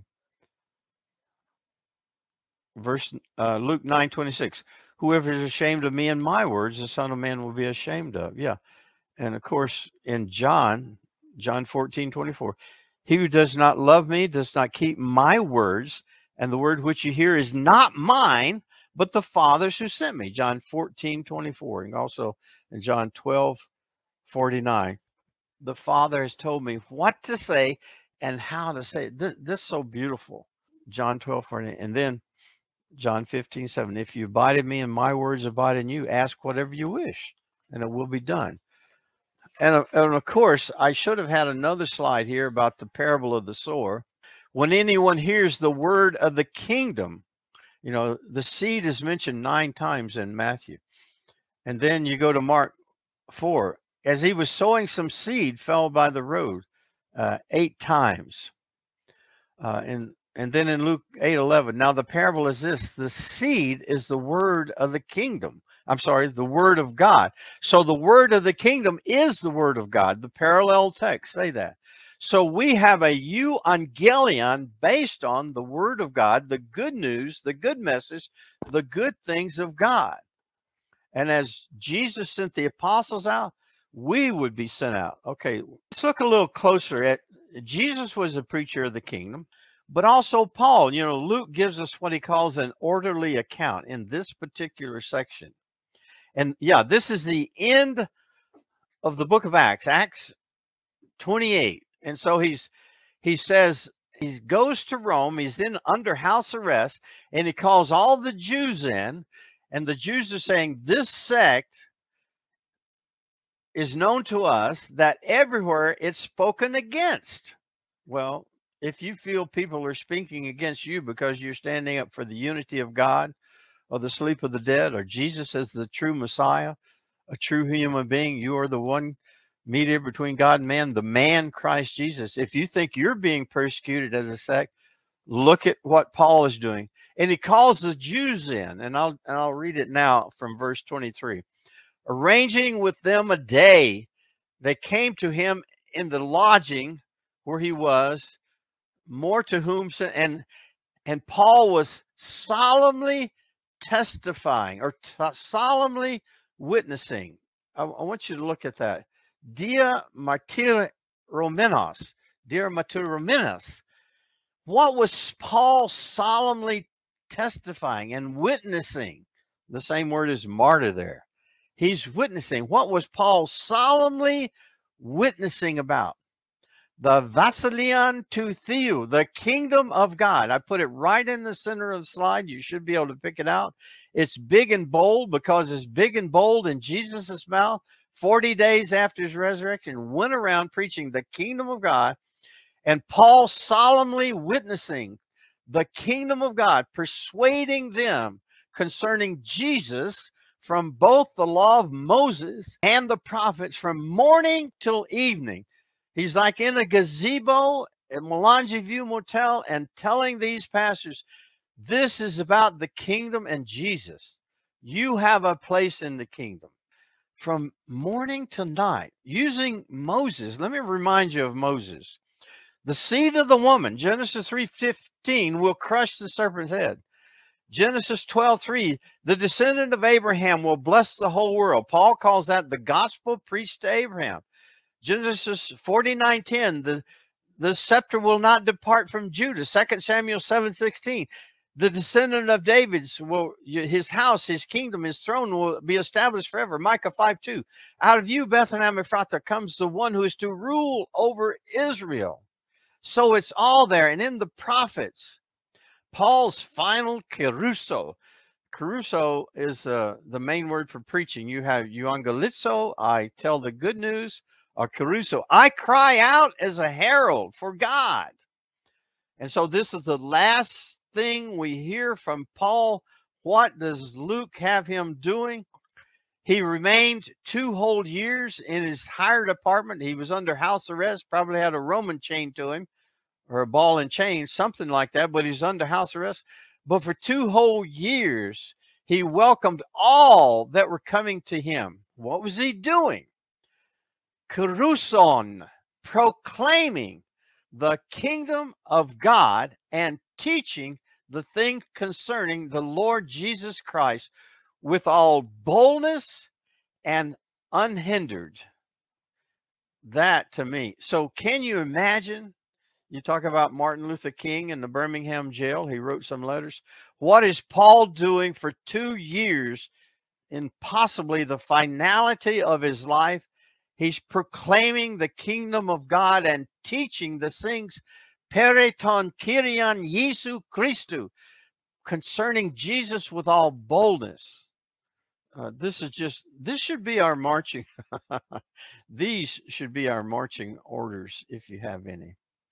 But look, this is a picture of the little restaurant in the Melange View Motel. I want you to look carefully at that. The old man in the brown, right in the middle, standing, brown shirt, that's Pastor Fabiano Bongo. The young one sitting down is the Neva Sandi. And the one just behind him is Taliana Chaco. And there's Brother Rufus Myers in the black, in the blue, in the back as well. You can't distinguish them from the... These are the leaders of the Mozambique people, where there are hundreds of our churches. How did they get to be hundreds of churches? Because we kept feeding them the word of God, the word of the kingdom, the word of the Messiah. Hallelujah. And that's my son, by the way, Jeremy, right there. And on the right, you barely see Rebecca. And my little bald head is behind Jeremy's bald head. But look what's on the table, folks. There's about $1,000 worth of Bibles. What we're doing, we're stamping all the Bibles, and we have tracts and booklets. And the Mozambique pastors, they say Mozambique there. The Mozambique pastors are taking these to their congregations just across the river, 10 miles away at the Mozambique border. So what should we be doing? Getting the word out. And that means the Bible itself, but inside the Bible are the critical ingredients to the euangelion, the kingdom of God and the things concerning Jesus. So I just love that picture. By the way, the restaurant is back behind those doors behind Rufus, but this is a major effort, and we need to continue this to the ends of the earth. And that means next door also. You need to be talking to your next door neighbor about the things that are going on. Who will you talk to? Go from Jerusalem, where you are, to Judea, the surrounding area. From Jerusalem to Judea to Samaria, to those people that don't talk exactly like you, that don't look exactly like you. But we are supposed to talk to them about the kingdom of God and Jesus and the salvation, and encouraging them to come into faith. Who will you talk to? Isn't this a beautiful setting with the this is, remember, right off the mountain, Mount Melange, and you have these gazebos, and we would sit there for hours and talk. So the big gospel is the kingdom gospel. And Paul says this was the gospel that was preached to Abraham, Genesis 12:3c. In you, all the families of the earth, haaretz, will be blessed. Baruch. How will they be blessed? By the message of what God is providing. So that descendant of Abraham, Matthew 1:1, the descendant of David, the descendant of Abraham, the son of David, son of Abraham. That's descendant of Abraham, who is the true Messiah. The true king of the kingdom has been anointed by God as his baptism, waiting as a prince to come back from heaven. And all the families of the earth are going to be blessed by him. Of course, Paul says in Galatians 3:8, Scripture told the gospel to Abraham beforehand, saying, in you shall all the nations of the earth be blessed. So, folks, we have our job cut out for us. God is not a man that he should lie, nor the son of man. For there's one God and one mediator between God and men, the man, Christ Jesus. There's no other name under heaven whereby we must be saved. We speak the true Messiah, one like Moses, an Israelite, like his brothers, with flesh and blood, just like us. What did Jesus say? You seek to kill me, a man who has told you the truth, which I heard from God. Does it get any clearer that? Jesus was speaking the truth of God, the word of God, the message of God, which he heard from God to bring salvation to us. And we're supposed to take, what is it, 2 Timothy 2:3, and trust to reliable people also this word. What did Jesus say was the most important thing to believe? What is the most important commandment? Well, the most important is this. Listen, Israel, the Lord, our God, the Lord is one. Love the Lord your God with all your heart and all your soul and all your mind and all your strength. Love your neighbor as yourself. Put God first. Put his message right up there. Oh, this is a kind of a closing out picture. This is a picture of a pastor who had broken his foot in his youth. This is a pastor in Balaka, Malawi. And his right foot was broken. If you'll notice, he's walking on the bottom of the right side of his foot because his ankle evidently had been broken. And I've seen that pastor 3 times at Pastor Fraser and Ilea's church. How beautiful are the feet of those who bring this good news, the good news of the true God and the true Messiah and the true kingdom. Hallelujah. Praise God. Amen.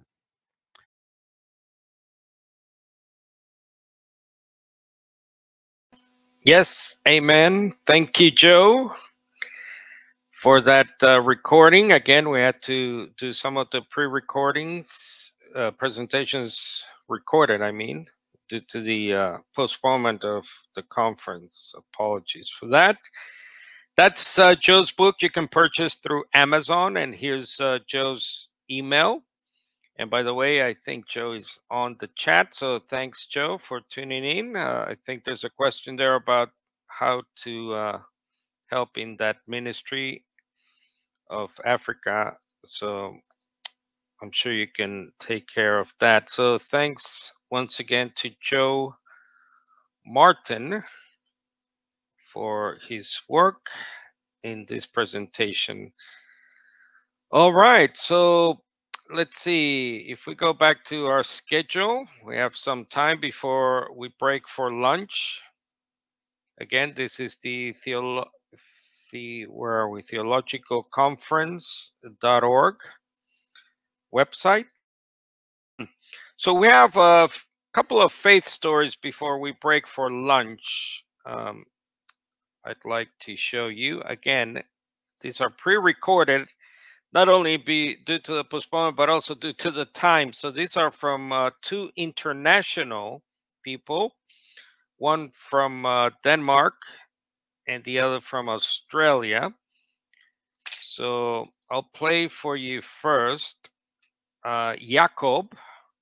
Jakob is from Denmark, and I hope you enjoy his faith story. Hello, my name is Jakob. I'm from Denmark, 45 years old, and I'm here to share my faith story with you guys through Restoration Fellowship, whom I love and owe a great deal of things to, because they have really helped me and supported me through these last couple of years. I was brought up in the Apostolic Church here in Denmark. Parents believing in God, attending this Apostolic Church.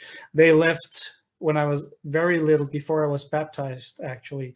They left the Anglican Church, that is the state church here in Denmark, to go to the Apostolic Church.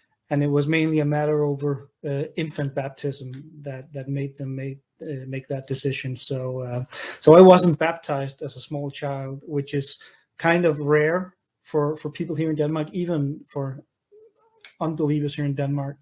People tend to, for traditional reasons, baptize their children when they name them here. So that's where I come from as a child. I was raised in the Apostolic Church. It came with all the doctrines that we know from the charismatic church, which I believe the Apostolic Church is a part of. And so I was taught the doctrine of the Trinity. I was taught the doctrine of eternal conscious torment. I was taught the doctrine of going to heaven when we die. And all these things were actually things that I, as a child, really spent a lot of time thinking about. Especially this part of eternal conscious torment was something that I think for many children, many people trying to come to terms with. And I remember quite a handful of times crying myself to sleep in fear over this fate if I had done something wrong. And this was now my prospect. This was to be tormented forever. It was, looking back at it, it was mental torture, I think, for a child to grow up and being taught this doctrine, especially. But I also remember that quite often also I was scared about the prospect of floating away to heaven forever, like as a disembodied entity of some sort. That was a very scary thing for me to try to grasp as well. And it actually also made me cry myself to sleep because I didn't understand it. I couldn't grasp it. There were a lot of things I was struggling with, even though I would say that we as a family was pretty normal for a Christian family in Denmark, going to church every Sunday. So it wasn't really something, that I spent a lot of time the rest of the week. It was just, it was attending church or Sunday school or whatever it was every Sunday. But whenever I was at church, I think I spent a lot of time contemplating the things that I was taught there. And I especially remember one time asking about the Trinity, or asking how, I'm not sure, something about how could Jesus die if he was God or something like that. And I was maybe 10, 11, 12, something like that. And I was told by their teacher, Sunday school teacher or whatever it was, I was told that we couldn't understand God, basically. That's what she said. We couldn't fit him into whatever small box we wanted him to fit into. So I just had to realize that I would never be able to understand that.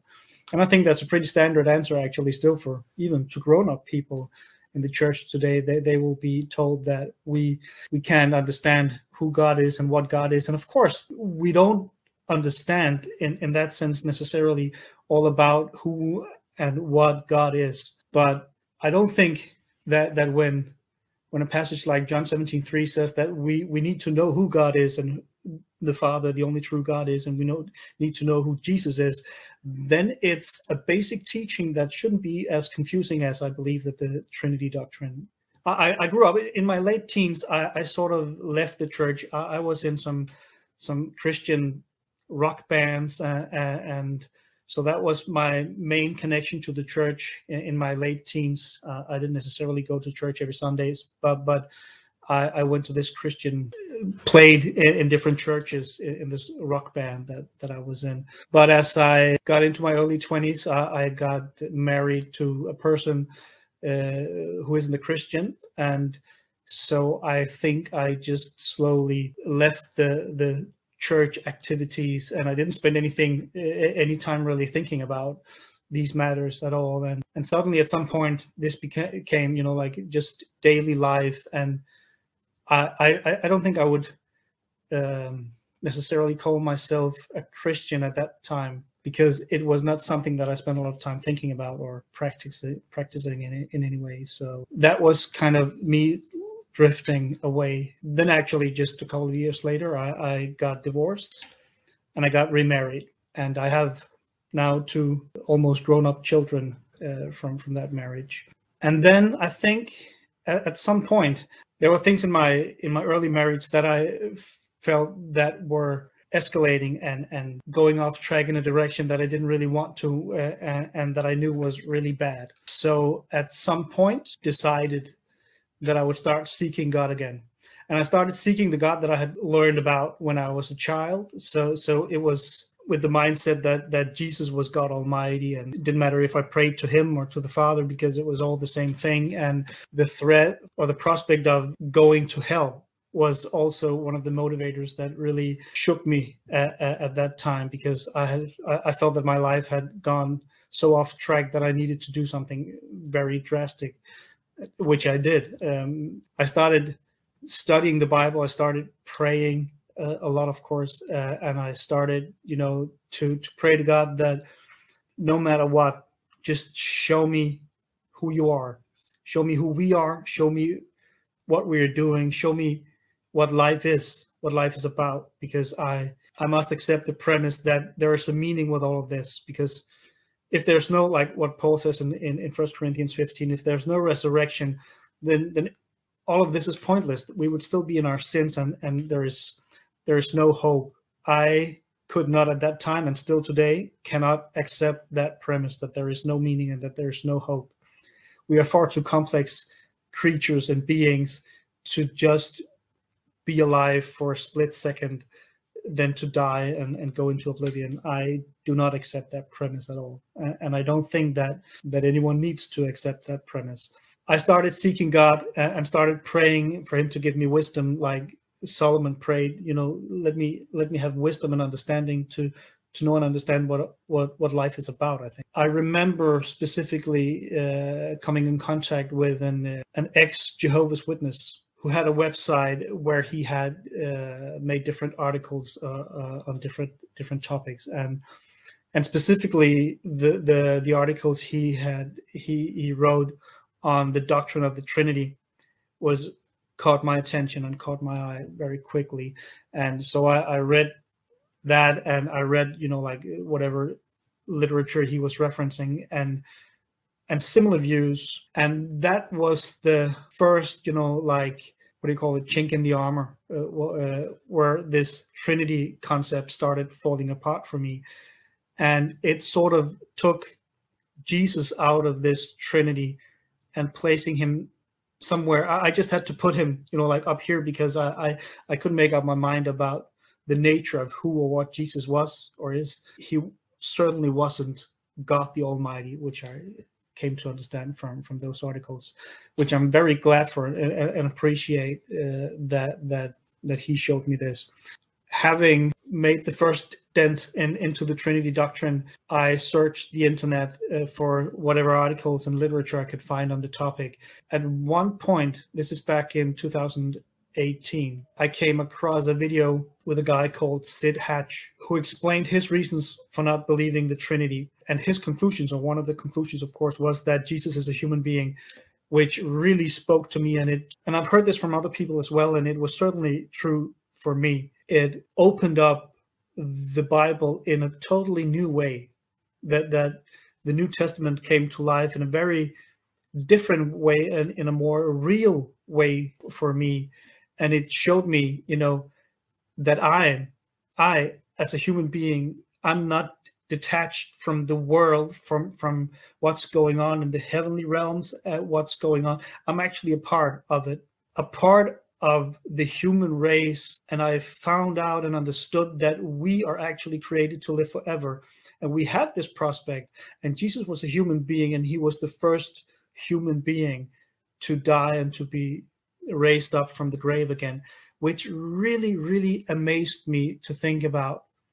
That I haven't really, at that point, I didn't really think about this before, but the New Testament, the gospel records are telling us about people who socialized, knew this person, Jesus Christ, a human being, and they saw him, they saw him get killed, and then they met him afterwards. I can't even grasp the consequences. If I had that experience, if I lived back then, or this was going on today, that I saw a human being being raised, a guy that I knew to be dead, that testimony, that it just became so much more real, that human beings, we are where we are right now because God wants us to learn and understand how to live forever.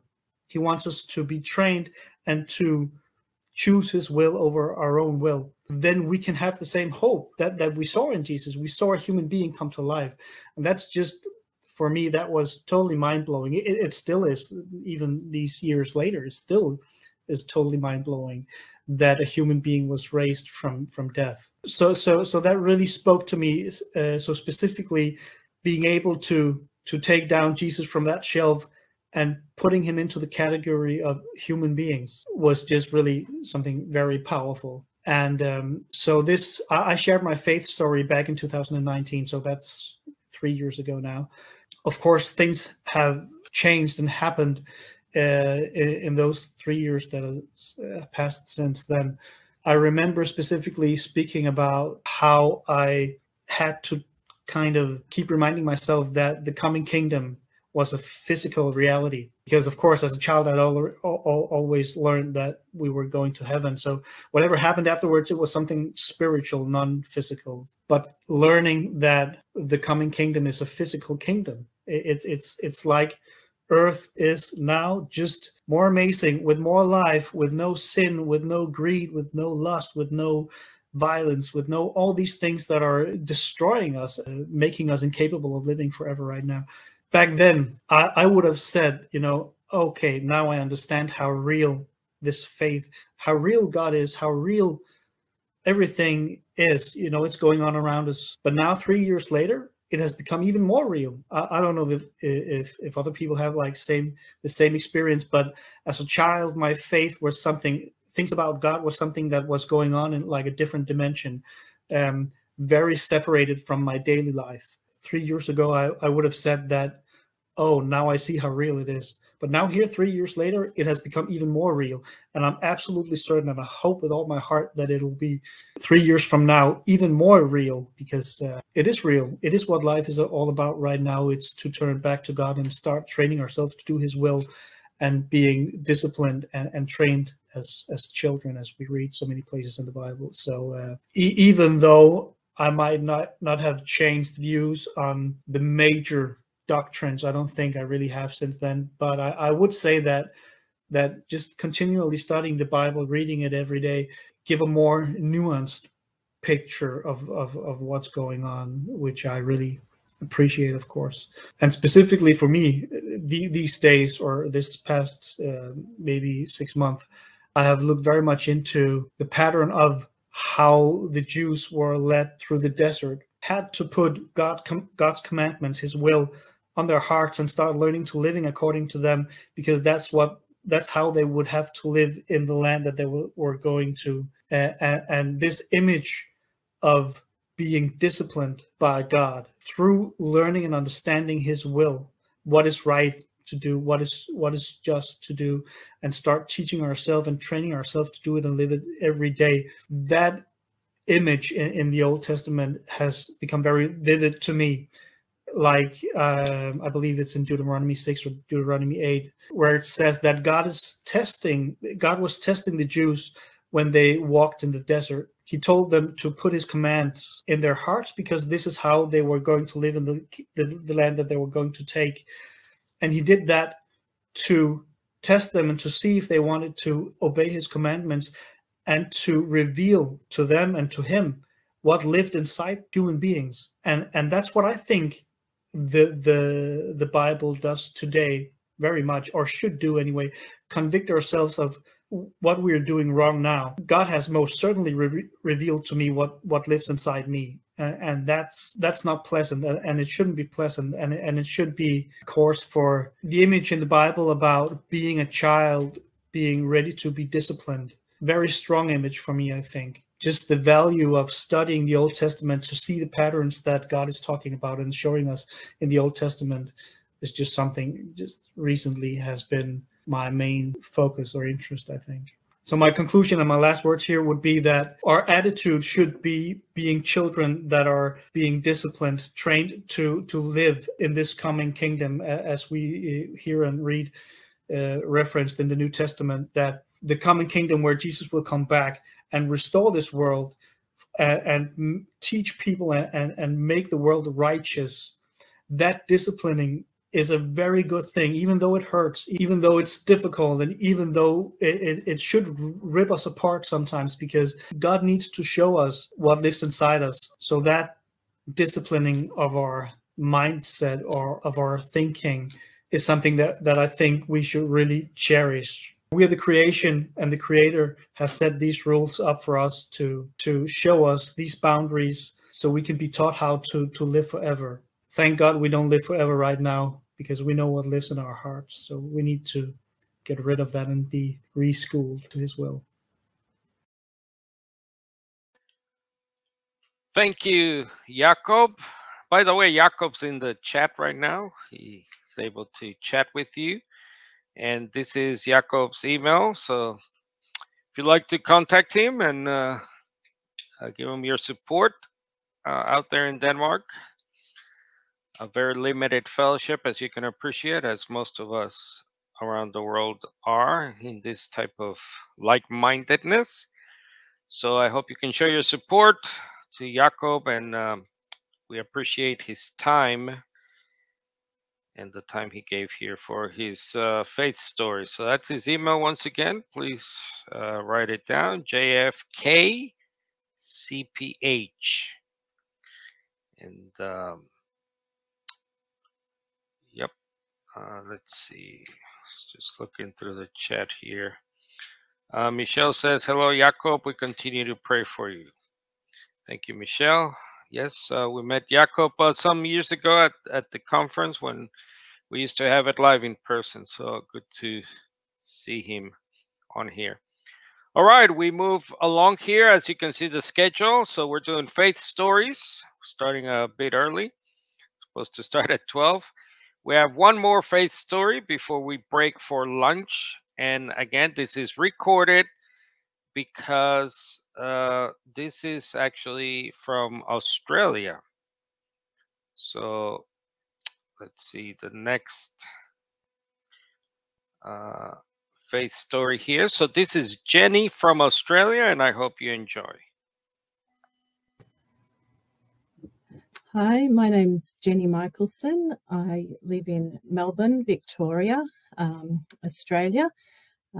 As you may know, Melbourne takes the record for being the most locked down city in the world. So we're quite famous this past couple of years.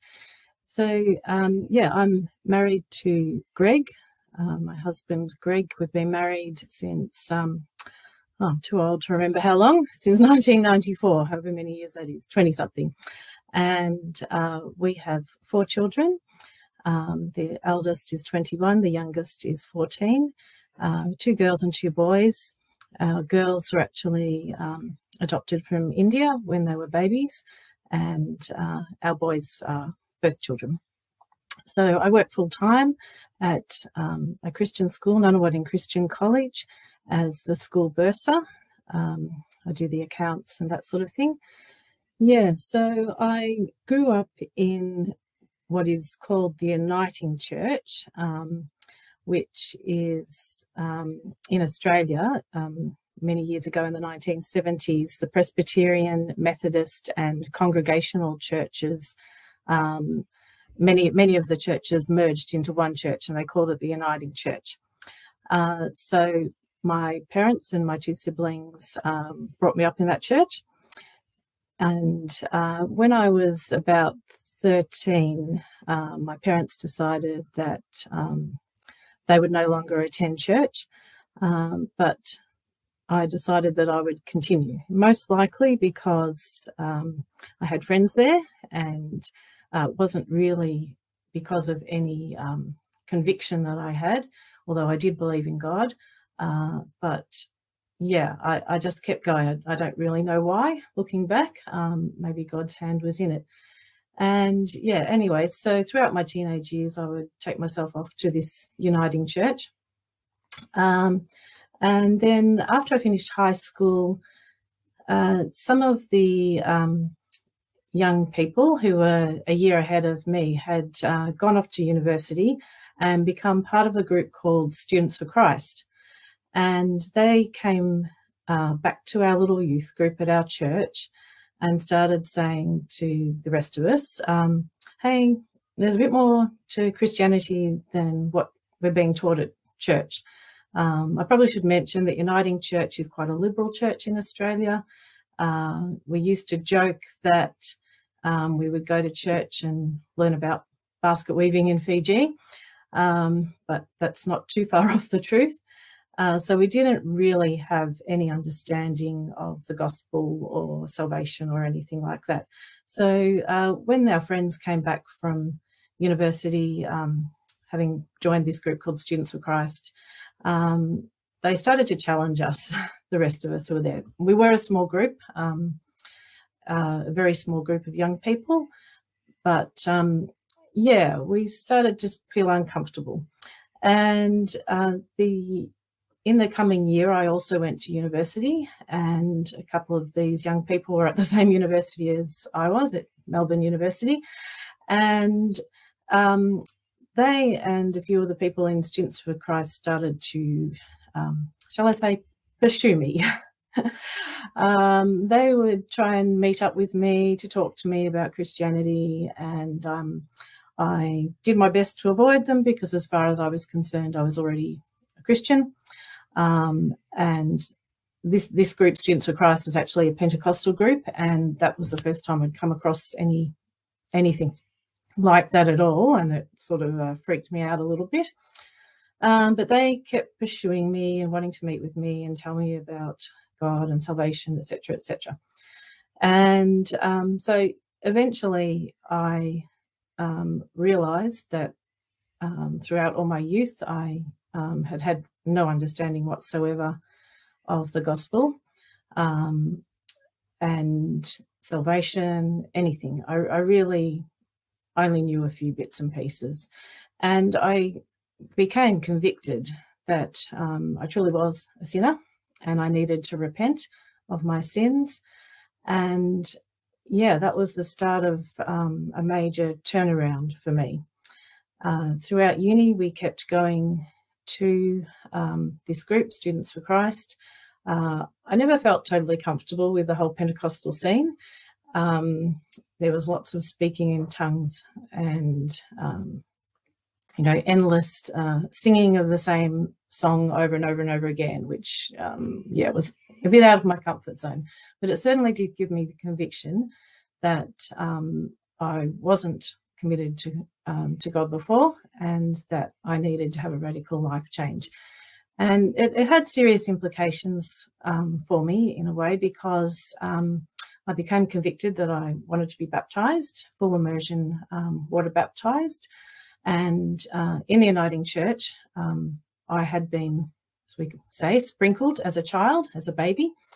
So the Uniting Church wasn't willing to baptize me. And when I broached this with the lovely young minister there, I was actually quite shocked that he said that if I wanted to get baptized, it would be like putting a sword through the church, the people who had supported me while I was growing up. So I was quite, I guess, shocked at this, and it also made me rethink where I wanted to go to church. So I ended up starting to go to a Pentecostal church.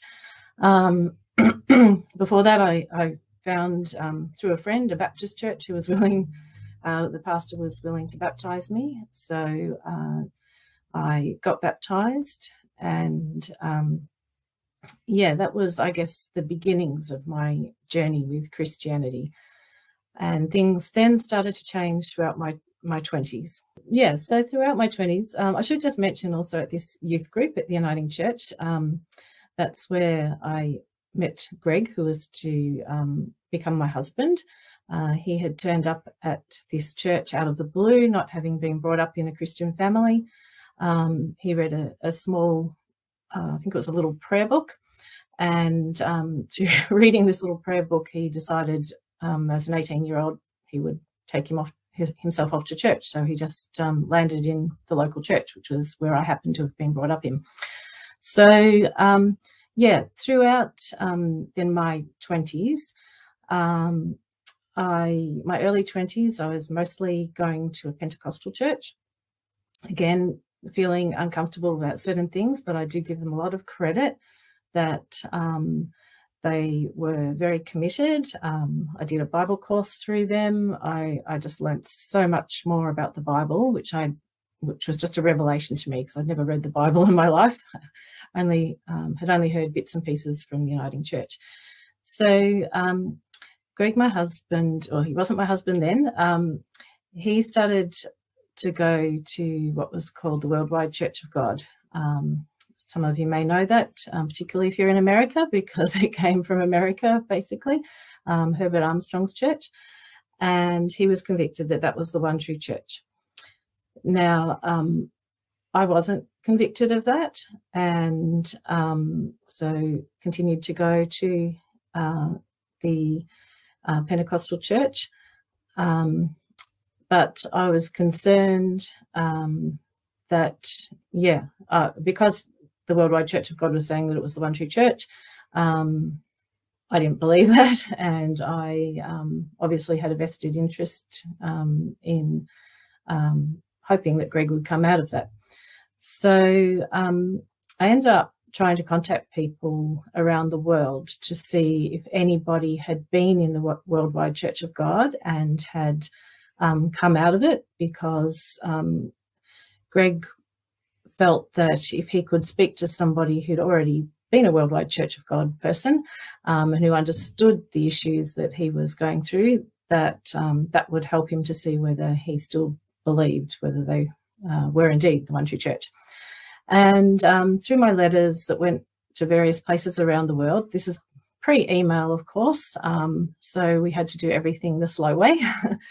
I was contacted by a person in Western Australia who said, in Melbourne, there's a guy there who has been in the Worldwide Church of God and has come out.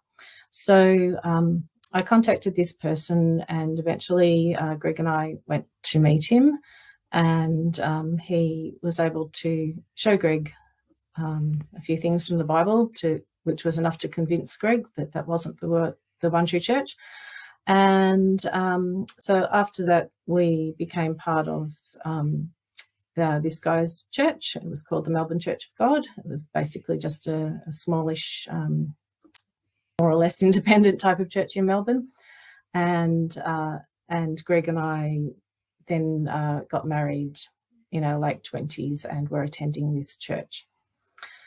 So since then, for many, many years, even though the Melbourne Church of God, was not a Trinitarian church, and taught me a lot against the Trinity, because the Uniting Church that I grew up in had believed in the Trinity and was firmly Trinitarian, being a traditional church.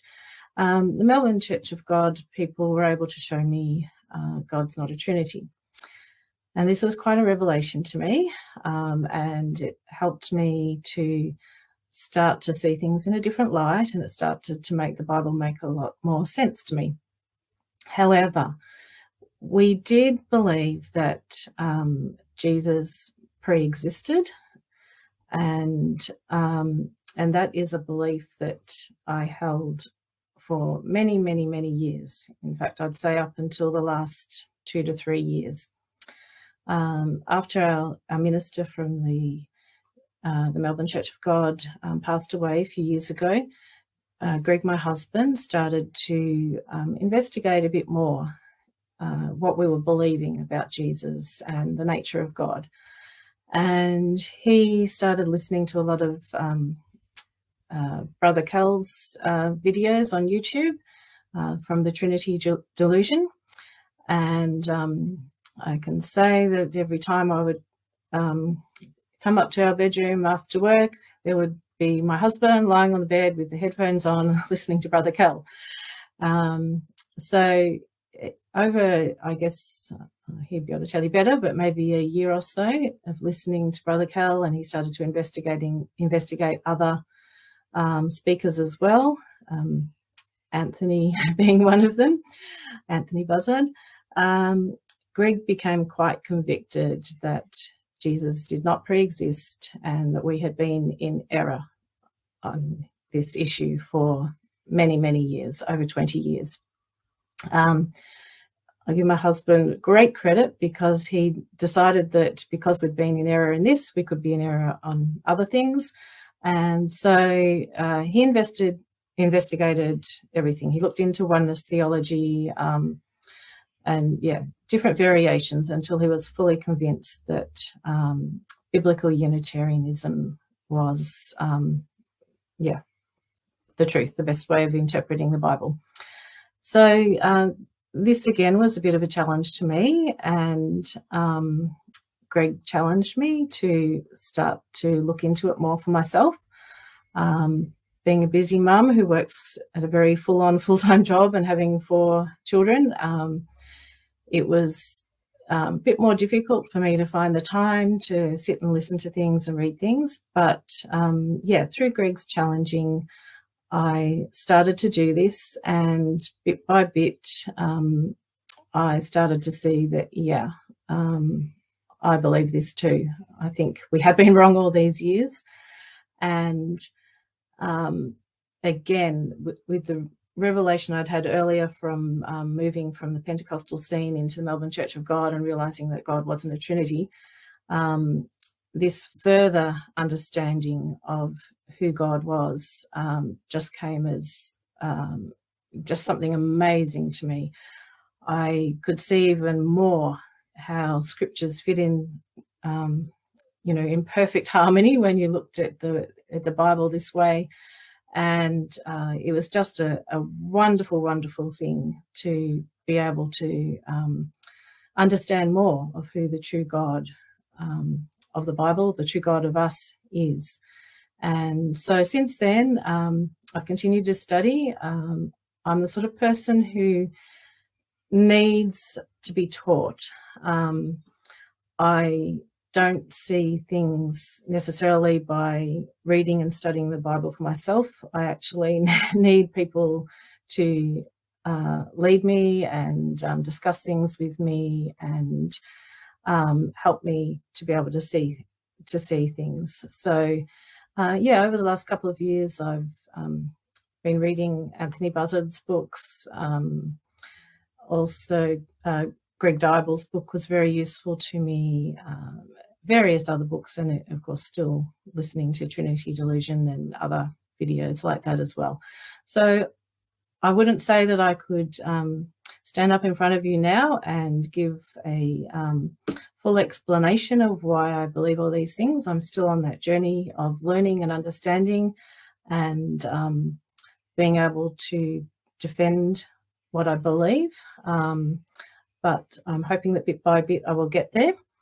I would have to say I would rather my 18-year-old son Joel was speaking to you than me, because at 18 he has also been really studying these things, and yeah, amazes me that he can articulate why he believes what he believes much better than his old mother.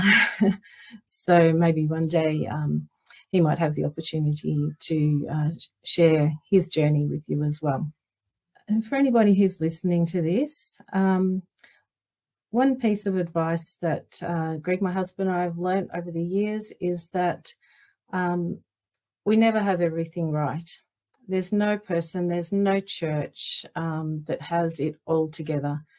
And when we can realize this and hopefully learn to be humble and learn to be teachable, learn to be willing to change, I believe that's when God can really work in our lives. When we get stuck on the one path and we just are heading in the one direction and nothing anybody says to us will change our mind, I think that's quite dangerous. We need to be open to always learning the truth and being willing to repent and change our minds when we're wrong.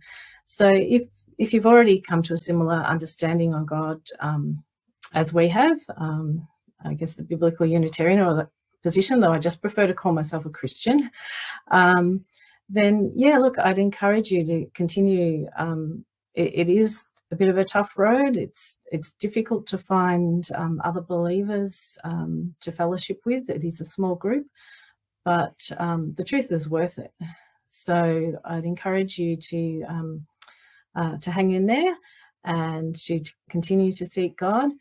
If you haven't ever come across this position before, where God the Father is the one true God and Jesus is the Lord Jesus Christ, not a pre-existent God the Son, then I'd encourage you just to challenge yourself. Just think about that. Perhaps I might be wrong. Perhaps my understanding might be wrong. And to investigate further. There are many, many, many resources that we have available to us on the internet now. And even if you don't live near anybody who has a similar belief, it doesn't necessarily matter. You can find what you need by using resources that others have made available. Of course, the biggest resource is the Bible, and that is our source of truth. So we want everything that we believe to line up with what God is teaching us through his word.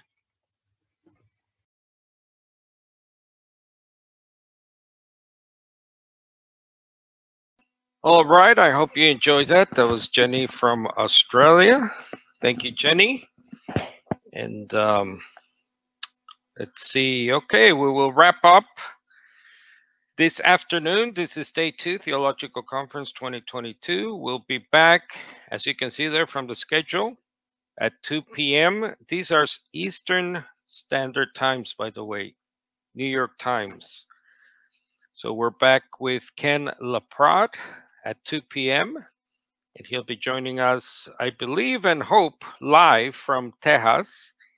So hope that there are no technical issues. We should be able to get Ken live.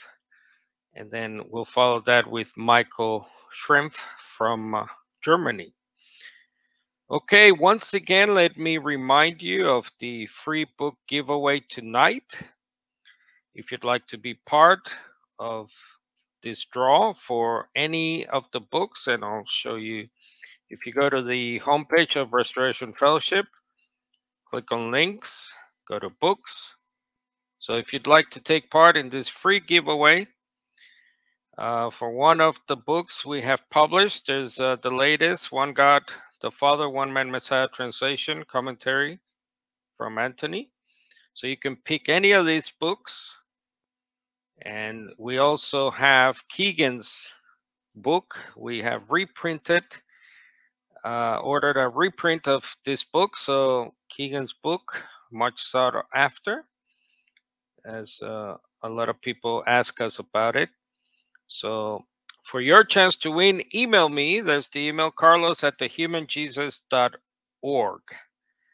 Again, the draw or the book giveaway will be tonight. I'll pick from the names, depending how many people we get.